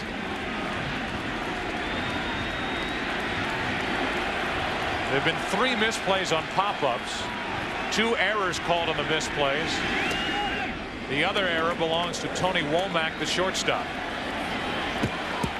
How ironic that Bob Brenly, who got his first American League hit right here at this ballpark with the Toronto Blue Jays, talked about the landscaping behind home plate and the drop-off once you leave that dirt area. It's like you're running downhill. Tino Martinez into right field. Reggie Sanders on the track. Williams tags but holds at first, 1 out. Martinez got it off the end of the bat. The crowd got a rise out of that swing, and we go back to the mistakes on these pop-ups. Damian didn't touch that one. Fortunately for the Diamondbacks, he didn't touch that one, and he and Grace touched that one. You can understand Mark Grace, with Damian having as tough a time as he's having. Grace, a 4-time Gold Glover coming in. I'm sure he tried to call Miller off the play. No way for Damian to hear him on that. But once again, Brian Anderson takes the heat off Miller. Now Posada.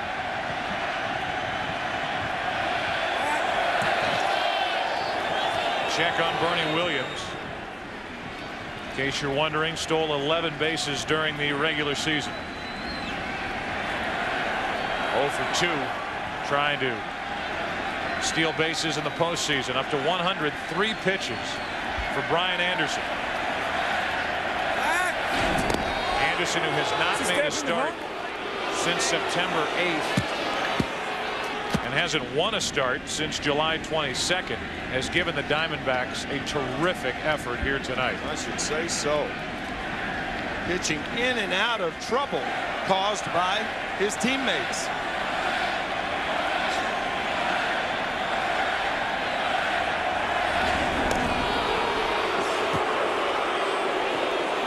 Keeping a close eye on Bernie Williams, and Lee Mazzilli has already lodged his complaint with that pickoff move by Brian Anderson.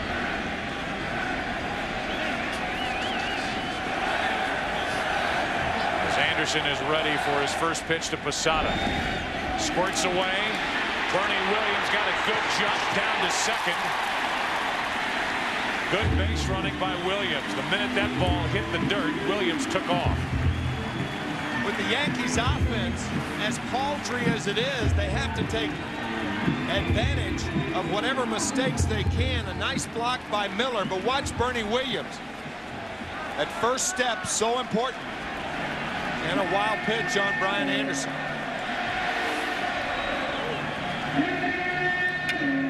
Go-ahead run in scoring position with 1 out for New York.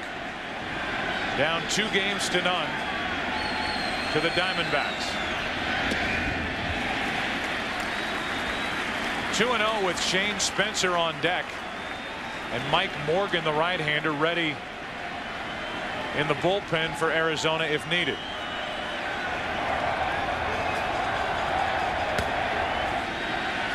Bernie Williams at second, 1 out, and now 3-0 on Posada. If you're Bob Brenly, being back or down in the count 3-0, would you rather have Anderson pitching to Posada or the right-hander Morgan pitching perhaps to David Justice? Or maybe Joe Torre will leave the right-handed hitting Spencer in there. It is the weak link on the pitching staff for Arizona, the middle relief. We're in the 6th inning. Runner at second, 1 out. Posada walks, and it's 2 on, 1 out, and a decision to be made by the rookie manager Bob Brenly. Again, do you leave Anderson in to face Spencer? Do you go to the right-hander Morgan, who would face either Spencer or David Justice would be an option for Joe Torre? You can see Bob Welch talking to Brenly, suggesting things. Obviously, the decision is up to Brenly, and here he comes. Brenly has not made a call to the bullpen yet. 107 pitches on the night. Saw the graphic. His season high 110. He has had such a long layoff between starts that he will not get to throw his 108th pitch of the night. What a tremendous effort by Brian Anderson. But he is out of the game here in the 6th inning with 2 on and 1 out. That's exactly what happened. Morgan in the game, Justice at the plate. Justice pinch hitting for Shane Spencer with 2 on, 1 out. The 42-year-old Mike Morgan. 20th year in the big leagues, major league service wise, and his numbers this postseason out of the Arizona bullpen. 2 on, 1 out. And quickly an 0-2 count on David Justice. I think what entered Bob Brenly's mind were 2 things. 38-degree chill factor makes it difficult to pinch hit. And by bringing in Justice, you actually weaken the Yankee defense with Spencer out of there. David Justice with a count of 0-2. 2 on, 1 out. Too far outside, ball 1. Our question may be answered as to who's pitching for the Diamondbacks tomorrow night as a starter. Anderson upset, but Miguel Batista is up and throwing for the D-backs, number 43. Even more reason to believe it's Schilling tomorrow night. The 1-2 pitch. Justice strikes out. Huge strikeout from Mike Morgan. And now Scott Brocious will walk to the plate as the Yankees send Justice up, and he didn't come close to that pitch. Pitch was off the plate. One of the cheerleaders, Brian Anderson. Those are his runs on base. Terrific job by Anderson and a good job by Mike Morgan. Tonight's box score for the Yankees brought to you by John Hancock. Nobody with more than one hit tonight. Posada the only RBI. It came on a home run leading off the second. The Yankees have stranded 5. The Diamondbacks have made 3 errors, 4 misplays, and now it's 2 on with 2 out for Scott Brocious, who gets it off the end of the bat into left field. Base hit. In to score is Bernie Williams, and the Yankees lead it 2-1.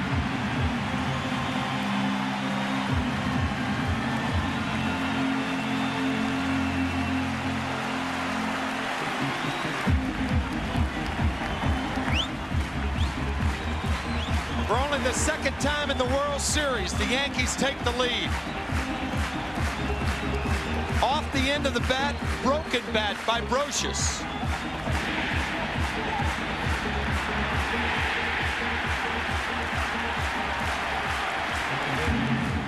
Bernie Williams appeared to round third base thinking the ball was going to be caught before he steamed home. Let's hear it leave the bat.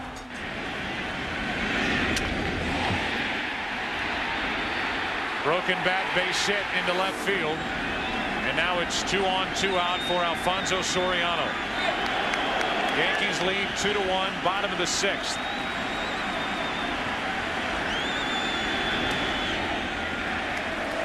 The Yankees regaining the lead in the middle innings on a hit against the middle relief of the Arizona Diamondbacks, with Mariano Rivera available for 2 innings tonight if needed.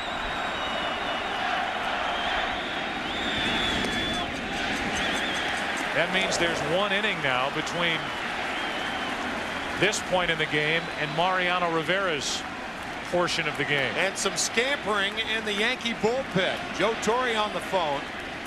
Ramiro Mendoza was throwing in the top of the 6th inning.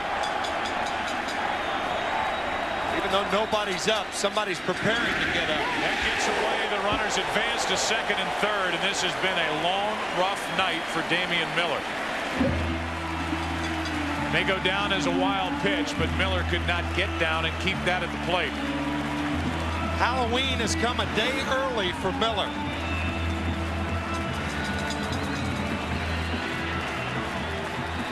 Through the trap door.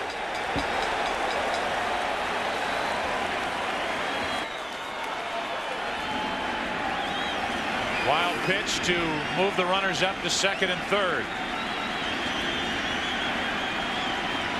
Soriano. Womack to his left. Picks it up, as does Grace on the other end. A sloppy game for the Diamondbacks defensively. Brian Anderson did all he could. Morgan gets out of the inning, but not before the Yankees on that regain the lead. 2-1 New York after 6. Back after this from your local Fox station. David Justice takes over in left field. Shane Spencer certainly made his presence felt with a diving catch to end the top of the 6th inning with 2 on 2 out. Roger Clemens was appreciative of that effort, as well as the effort by the second baseman Soriano on a ball hit by Durazo. The defense helped out Roger Clemens, and here in the 7th inning, Ramiro Mendoza getting loose, but Clemens will try to get through 7 here tonight. Clemens approaching 100 pitches here in game 3. Yankees saying that the hamstring is sound enough for Clemens, that they work him here in game 3. He would be available then in Game 7 if needed, as Mark Grace takes a strike over the outside corner.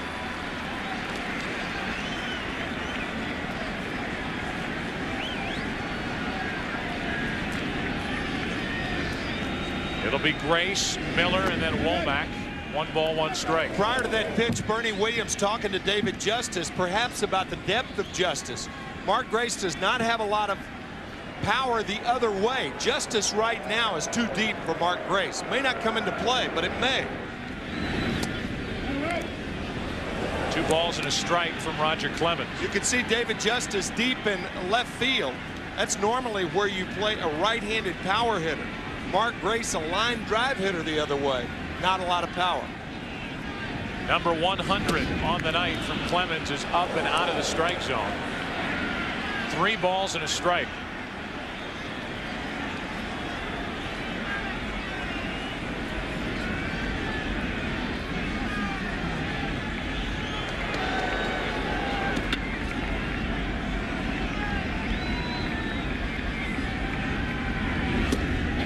Full count.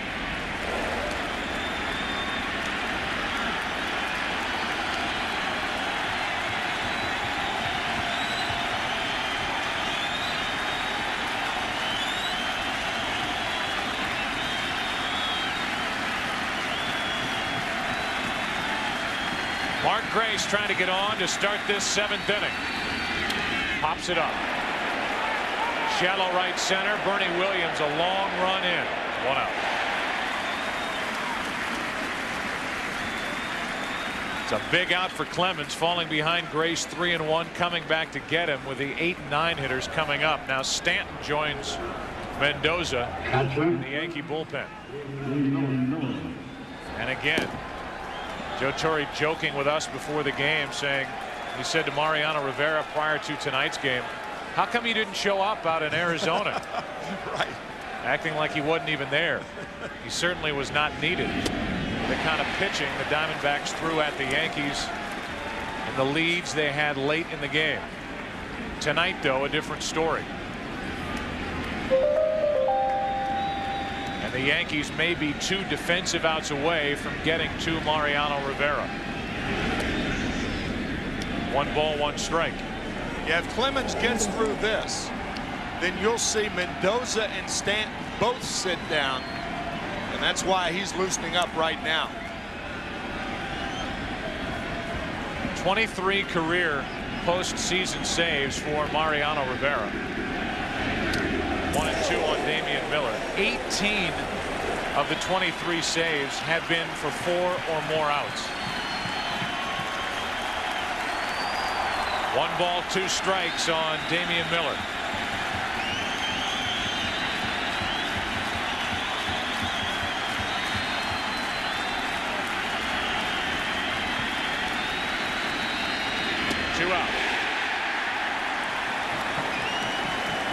Strikeout number 8 for Roger Clemens.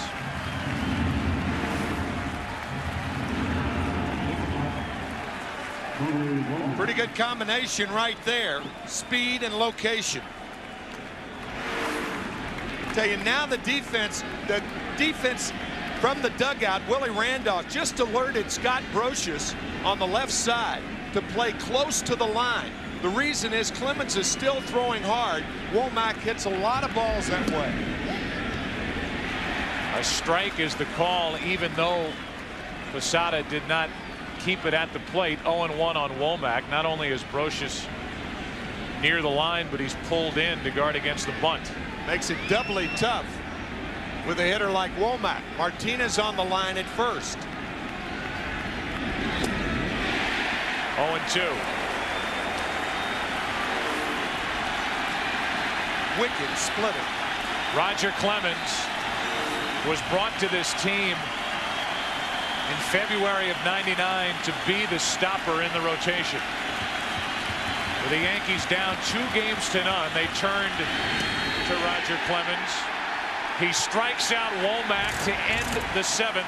He has struck out 9 tonight, and the 5-time Cy Young Award winner has been the Rocket here this evening.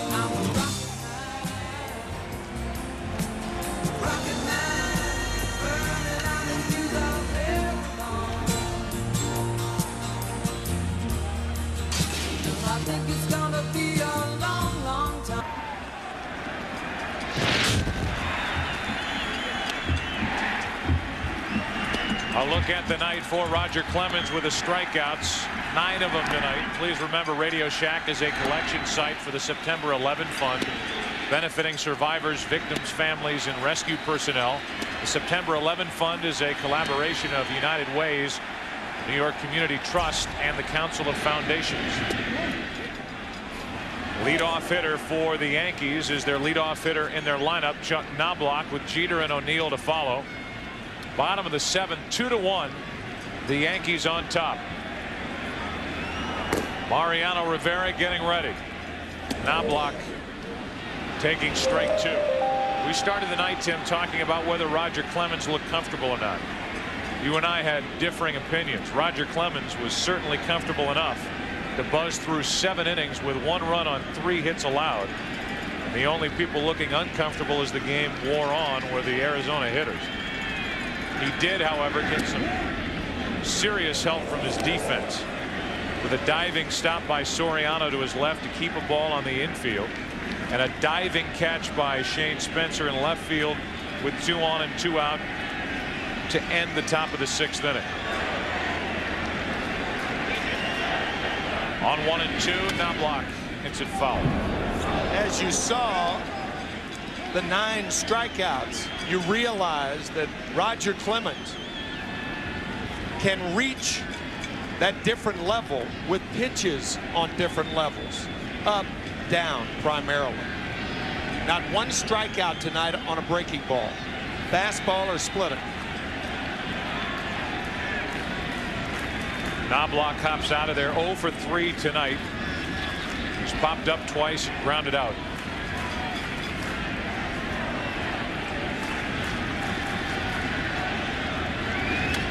Knobloch, slow roller, tough play, Womack. Good play, Womack, 1 out.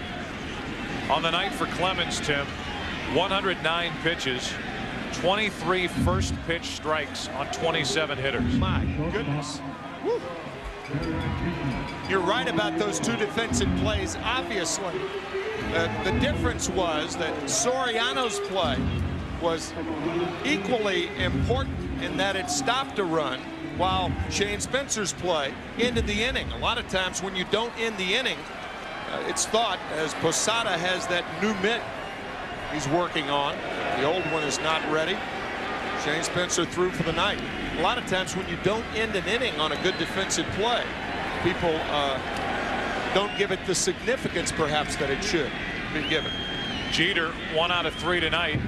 A single his 2nd time up, leading off the 3rd inning. His only hit of this World Series. He's 1 out of 10. O'Neill on deck. The 1-0. 2-0.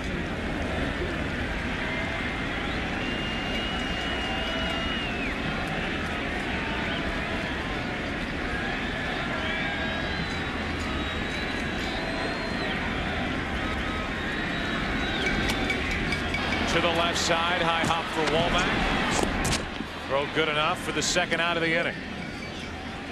2 up, 2 down in the bottom of the 7th. Our game summary is brought to you tonight by Pepsi. Brian Anderson gave the Diamondbacks all he could with 5 1/3 innings, 2 runs on 5 hits. Clemens 7 innings pitched, 9 strikeouts. Matt Williams a sac fly for the only Arizona run. Brocious a go-ahead RBI single in the 6th inning. All of that after a leadoff home run by Posada back in the 2nd. Mike Morgan will hand over the baseball last inning to put the Yankees on top, and now Greg Swindell misses down and away with ball 1 to Paul O'Neill. You got to think that this game has not seen the last of broken bats, not with who's warming up for the Yankees in their bullpen, Mariano Rivera, who is the king of broken bats this year in the American League. 2 out, bases empty, 1 ball, no strikes. That caught the corner. 1-1.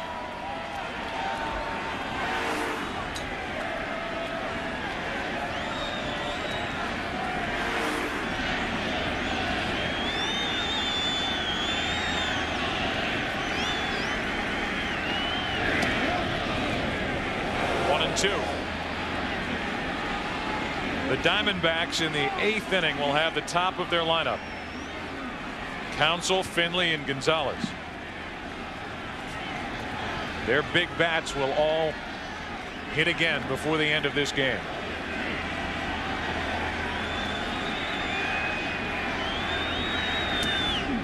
Over but low, 2-2.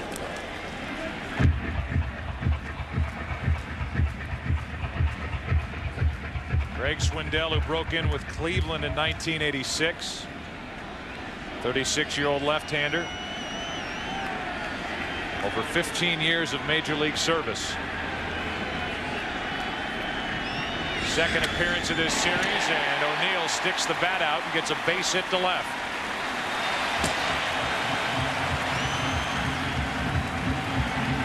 But if you're Swindell with 2 outs, you want O'Neill to put the ball in play on the left side of the infield. Reason for that? The home run is more remote to the left side. Paul O'Neill is just lifted for a pinch runner. Bellinger will come off the bench and run. So Bellinger is in the game, and now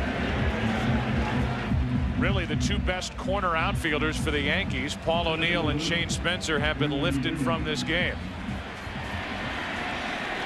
Bellinger, a much better outfielder than David Justice at this point in David's career. Much more suitable to left field, so we may see a switch with Justice moving to right. We'll see. Justice will stay in the lineup as Bernie Williams is at the plate and takes low for ball 1.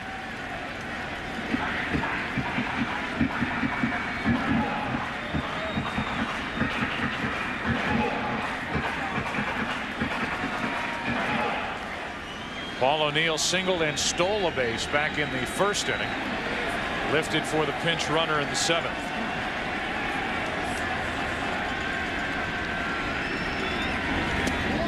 On the inside corner, 1-1. Joe Torre continually tells us in our meetings with him prior to these games that he expects 6-7 innings out of Paul O'Neill. Problems with that stress fracture in his foot, not totally healed, and probably the main reason why he is on the bench and Bellinger's running. On the outside corner, 1-2.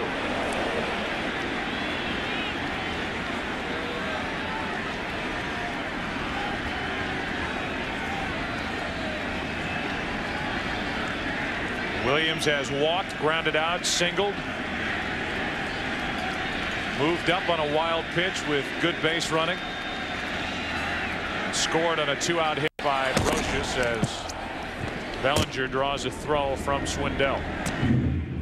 Sure, the Diamondbacks are thinking, as poorly as they've played on defense tonight, it could be a lot worse than just a 2-1 ball game.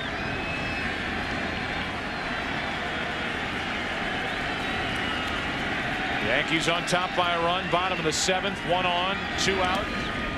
Miller tries to keep it near the plate. Can't keep it close enough, and Bellinger is at second with 2 out.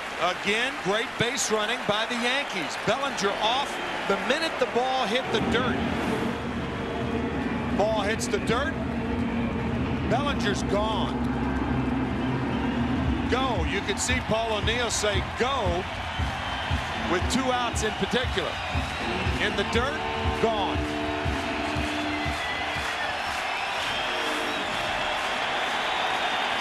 Now Bernie Williams with a runner in scoring position. 2 out, 2 balls, 2 strikes.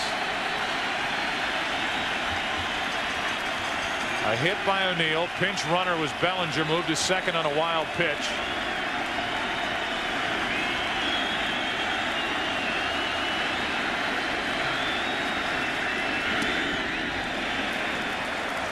Three balls, 2 strikes with Tino Martinez on deck. And because of that, I don't think Bernie Williams will get a strike to hit. Bob Brindley, sure that the veteran Swindell realizes first base is open. So they'll try to get Bernie Williams out, I feel, on balls out of the strike zone. Into right field. into the glove of Reggie Sanders to end the inning. A hit, a man left. The Yankees have left 8. We go to inning number 8. 2-1 New York.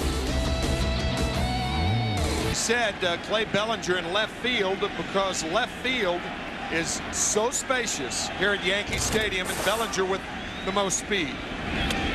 Counsell trying to bunt his way on. Rivera tags in for the first out of the inning.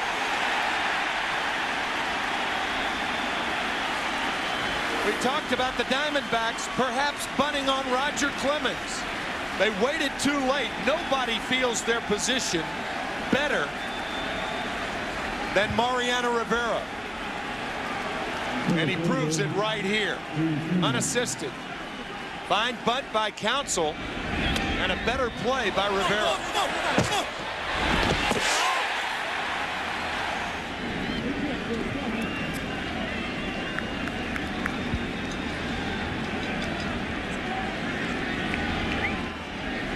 Got him on the left hip. Rivera throws one pitch to get the first out of the top of the 8th inning. Good effort by Counsell. But a terrific play by Rivera, and now Steve Finley takes one inside. A 92-mile-an-hour cutter for ball 1. Rivera 50 saves this season, 3rd highest total in AL history. And in the postseason, nobody has been better, including this year. A 1-0 record with an ERA under 1, 4 saves.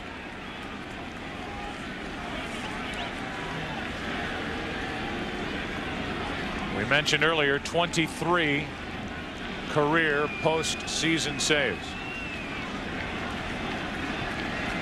The 1-1. 2 balls and a strike with Gonzalez, who hit 57 home runs during the regular season, waiting on deck. Left-handers for the Diamondbacks will get the ball inside. What they'll try to do is hope it's around the knees. A high strike call to make it 2-2. Not too many left-handers hit this pitch effectively. Right below the letters. 1 out, nobody on. And Finley got a piece to stay up there.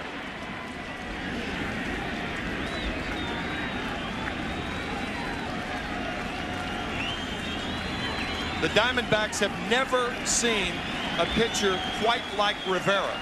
There's nobody in the National League that throws like Rivera. Nobody in the American League either.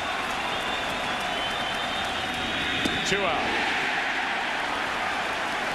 How about these numbers as Gonzalez walks to the plate? Lowest career postseason ERA. Rivera, Koufax, Christy Mathewson. Rivera at .74.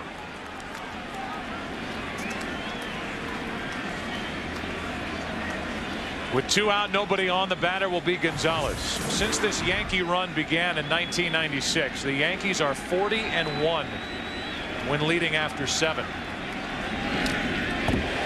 During the postseason, the one was Game 4 of the '97 Division Series at Cleveland, when Sandy Alomar hit an opposite field home run against Mariano Rivera. 2 out, nobody on, no balls, 1 strike on Gonzalez. No balls, 2 strikes.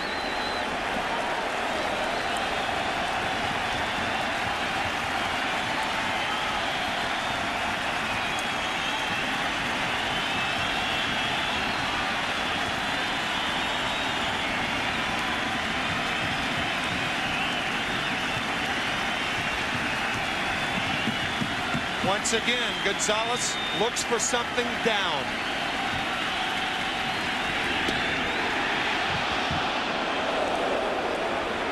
One ball, 2 strikes on Luis Gonzalez.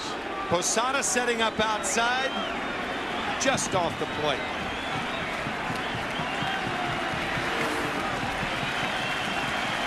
Now the 1-2. Got it.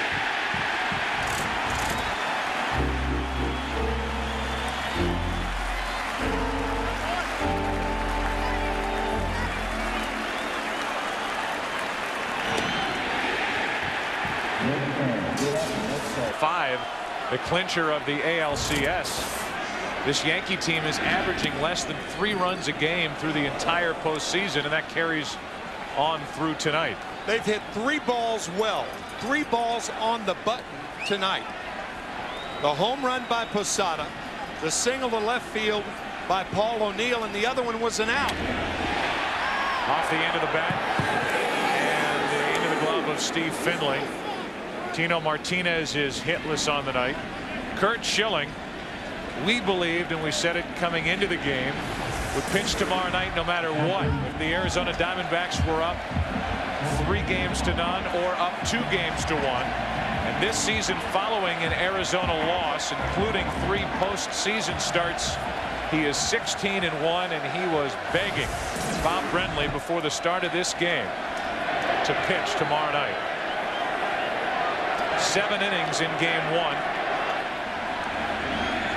He allowed 1 run on 3 hits.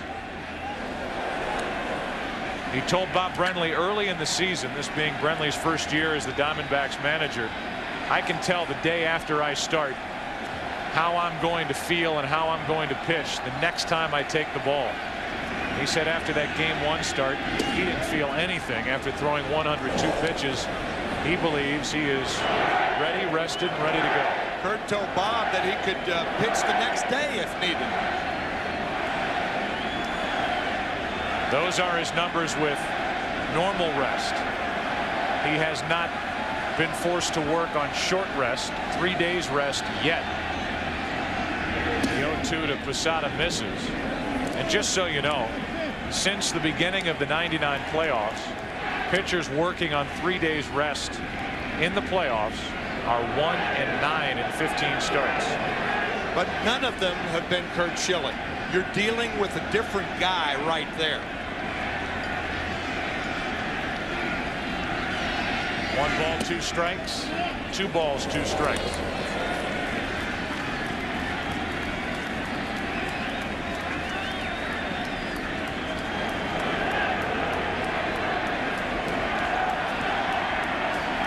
One out, nobody on. Posada's homer tonight, grounded out and walked.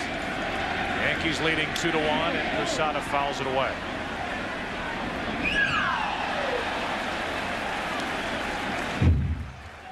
So with the series advantage, no matter what happens tonight, I know you have believed since game 1 of this World Series that Schilling should pitch game 4. I don't care what the situation is. Up by 3, 2 games to 1. Way I look at it. Say the Diamondbacks come back and win the game tonight, then the Yankees would be down 3 games to nothing, and against Rivera it's very difficult. But then you've got Schilling for 2 games and Randy Johnson for 1. And here it is graphically. Starters on short rest, the postseason. 99 through this year, 1-9 with an ERA of 9.73. Posada fouls it off to the right. You're talking about postseason pitchers there, so you're talking about some of the better pitchers in the league year after year. Still, you say you're not talking about somebody like Curt Schilling. Not Curt Schilling. Randy Johnson, yes. I don't think Randy Johnson could come back on 3 days rest. If Schilling goes and loses tomorrow night, it won't be because of that lack of 24 hours more resting and pitching on Thursday. 3 balls, 2 strikes. Posada in the air to right center. Finley going to get it. 2 out. 2 out here, nobody on, and David Justice will take his swings against Greg Swindell, and Justice to this point has looked lost at the plate. He has the whole postseason. Getting back to Schilling, if you start him tomorrow night, as Bob Brenly in my mind will do, then you guarantee him to start game 7. That's as important as starting him tomorrow night. Justice pops it up left side. Quinn plays with it. Williams initially thought he had no chance, and it ended up coming down right on top of somebody's head. One of the photographers down past the Diamondbacks dugout, and they're asking, I believe, for the Diamondback trainer to come over there. Throwing a towel in, so that's not a good sign as the game comes to a standstill. Just out of the reach of Matt Williams and on to somebody in that photographer's well down the left side. Now an 0-2 count on David Justice.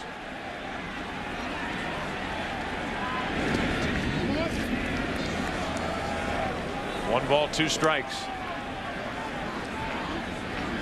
Justice took over for Spencer in the bottom of the 6th after Spencer made a diving catch to keep it a tie game to end the top of the 6th.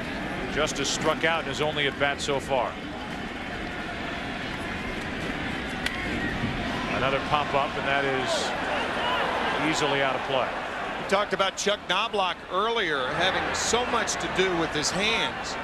David Justice with that high kick and step and stride. He's doing too much with the lower part of his body.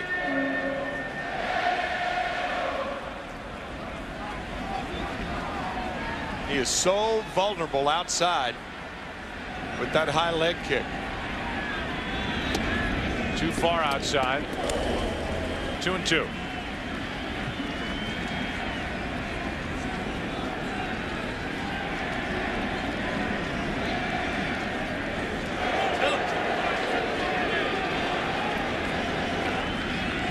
Justice, a check swing to stay up there. The Diamondbacks in the 9th inning will have Reggie Sanders, Rubio Durazo, and Matt Williams, Bob Brenly's crew, and they will take on Mariano Rivera, who picked up for Roger Clemens after 7 strong innings, and the 39-year-old right-hander.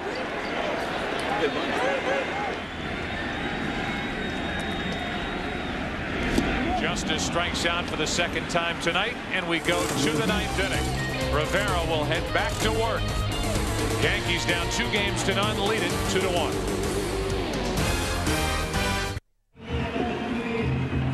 Mariano Rivera relieved in the 8th inning, got counsel on a bunt attempt, made a good play to get him, struck out Finley, struck out Gonzalez.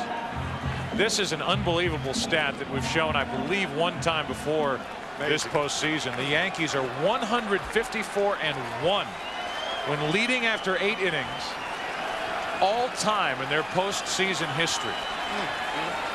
They lost game 4 of the 47 World Series. That is amazing.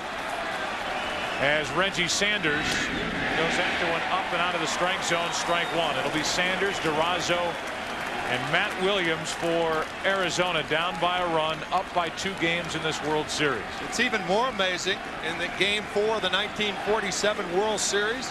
Bill Bevins had the no-hitter with 2 out in the 9th inning, and Cookie Lavagetto's double is how they beat the Yankees.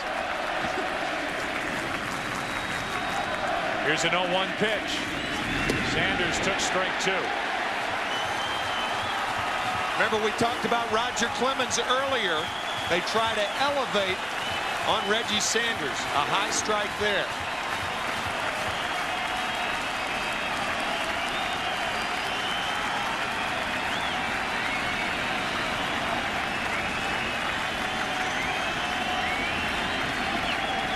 The Yankees at the start of this run back in '96 lost the first 2 games here at home and went to Atlanta down 2 games to none. Joe Torre put the ball in the right hand of David Cone, who pitched 6 innings. He and the Yankees turned that series around. They won game 3 and won 4, 5, and 6 to win it. Joe Torre has always talked about the importance of game 3 in any series, talking about a best-of-7 series. Obviously, in the best-of-5 division series, he put the ball in the hand of Messina. But tonight, he put it in the right hand of Roger Clemens, and boy, did he come up with arguably his most important outing as a Yankee. Here's an 0-2 pitch. 1 ball, 2 strikes. One thing to keep in mind, Jorge Posada, we mentioned earlier, has 18 or had 18 pass balls this year. The pitcher that he has the most trouble with is Mariano Rivera. So Rivera is tough to hit and tough to catch. 1 ball, 2 strikes. Sanders strikes out.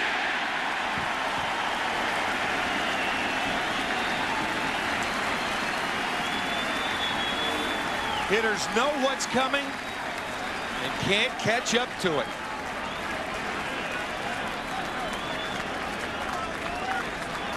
When people don't take the offensive totals as seriously now in the postseason because of the extra chances, the extra rounds with the playoffs, as opposed to how this game was played before 1969 or how it was played before 1995, now with the division series, as Durazo fouls it straight back. Well, you certainly have to look at the other side of it, and that is the pitching side of it, and all of the opportunities Rivera's had to have an off night. This is his 49th career postseason appearance, and his ERA right now is 0.73.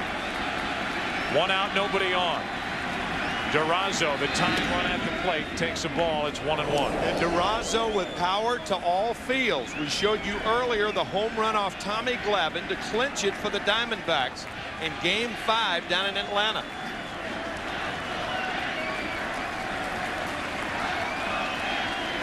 The 1-1. Durazo couldn't hold up. Strike 2.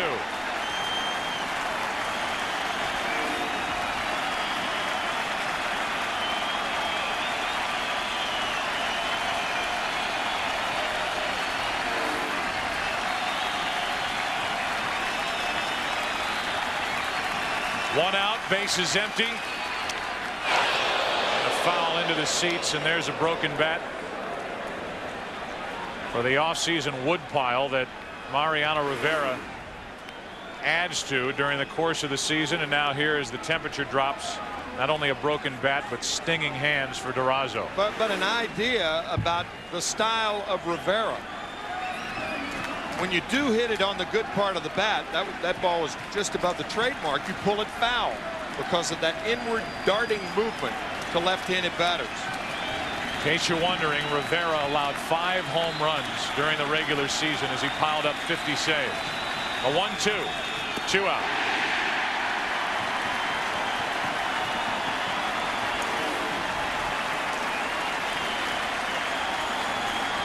If he hits that ball well, he's going to pull it foul. The action about 10 feet from home plate is unbelievable. Talk to the hitters and they all tell you. They end up swinging at what's not there. Williams, Matt Williams, a member of that '97 Cleveland Indians team that beat the Yankees. Bounced them out of the playoffs. The Yankees then came back to win in '98, '99. Last year, they trailed 2-0 in the 2001 World Series. And it could very well be a matchup of Curt Schilling and El Duque, Orlando Hernandez, tomorrow night in Game 4. 2-1 is the score. Yankees up in the 9th inning with 2 out. Williams hits it down the left field line, foul. As we talked about with the right field foul line in that pole, you can curl one down that left side 318 feet away. Doesn't take much right down the left field line, but then it really juts out from there.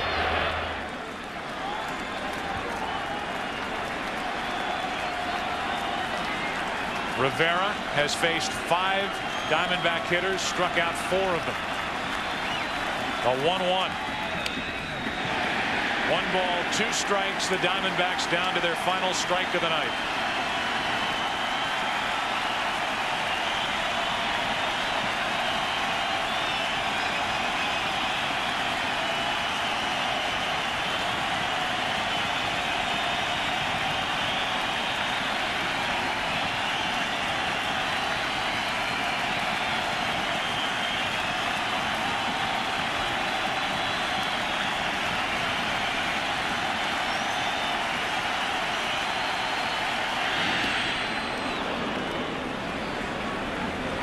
Two balls, 2 strikes.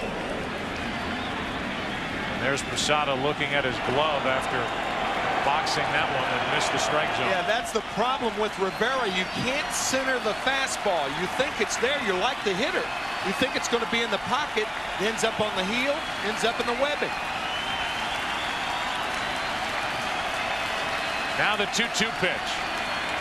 Time called at the plate.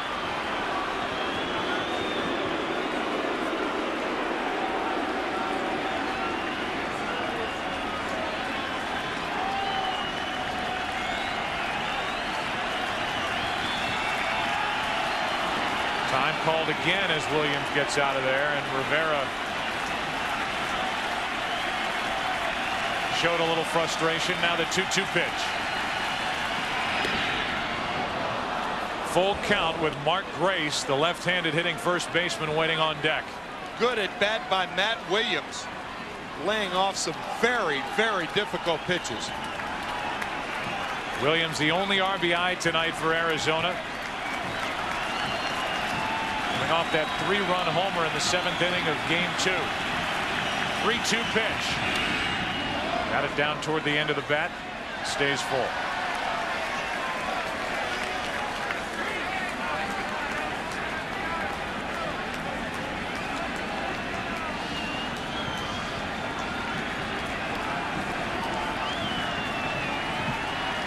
Matt Williams trying to extend it. Mariano Rivera trying to put the Yankees on the board in this series.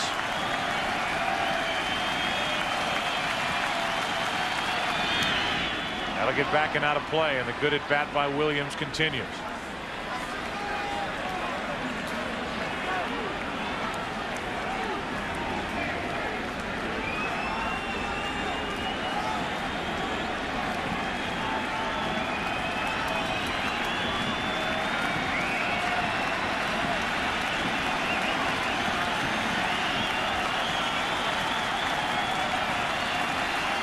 Eighth pitch of this at bat coming. Another 3-2 pitch. Jeter. Yankees win Game 3.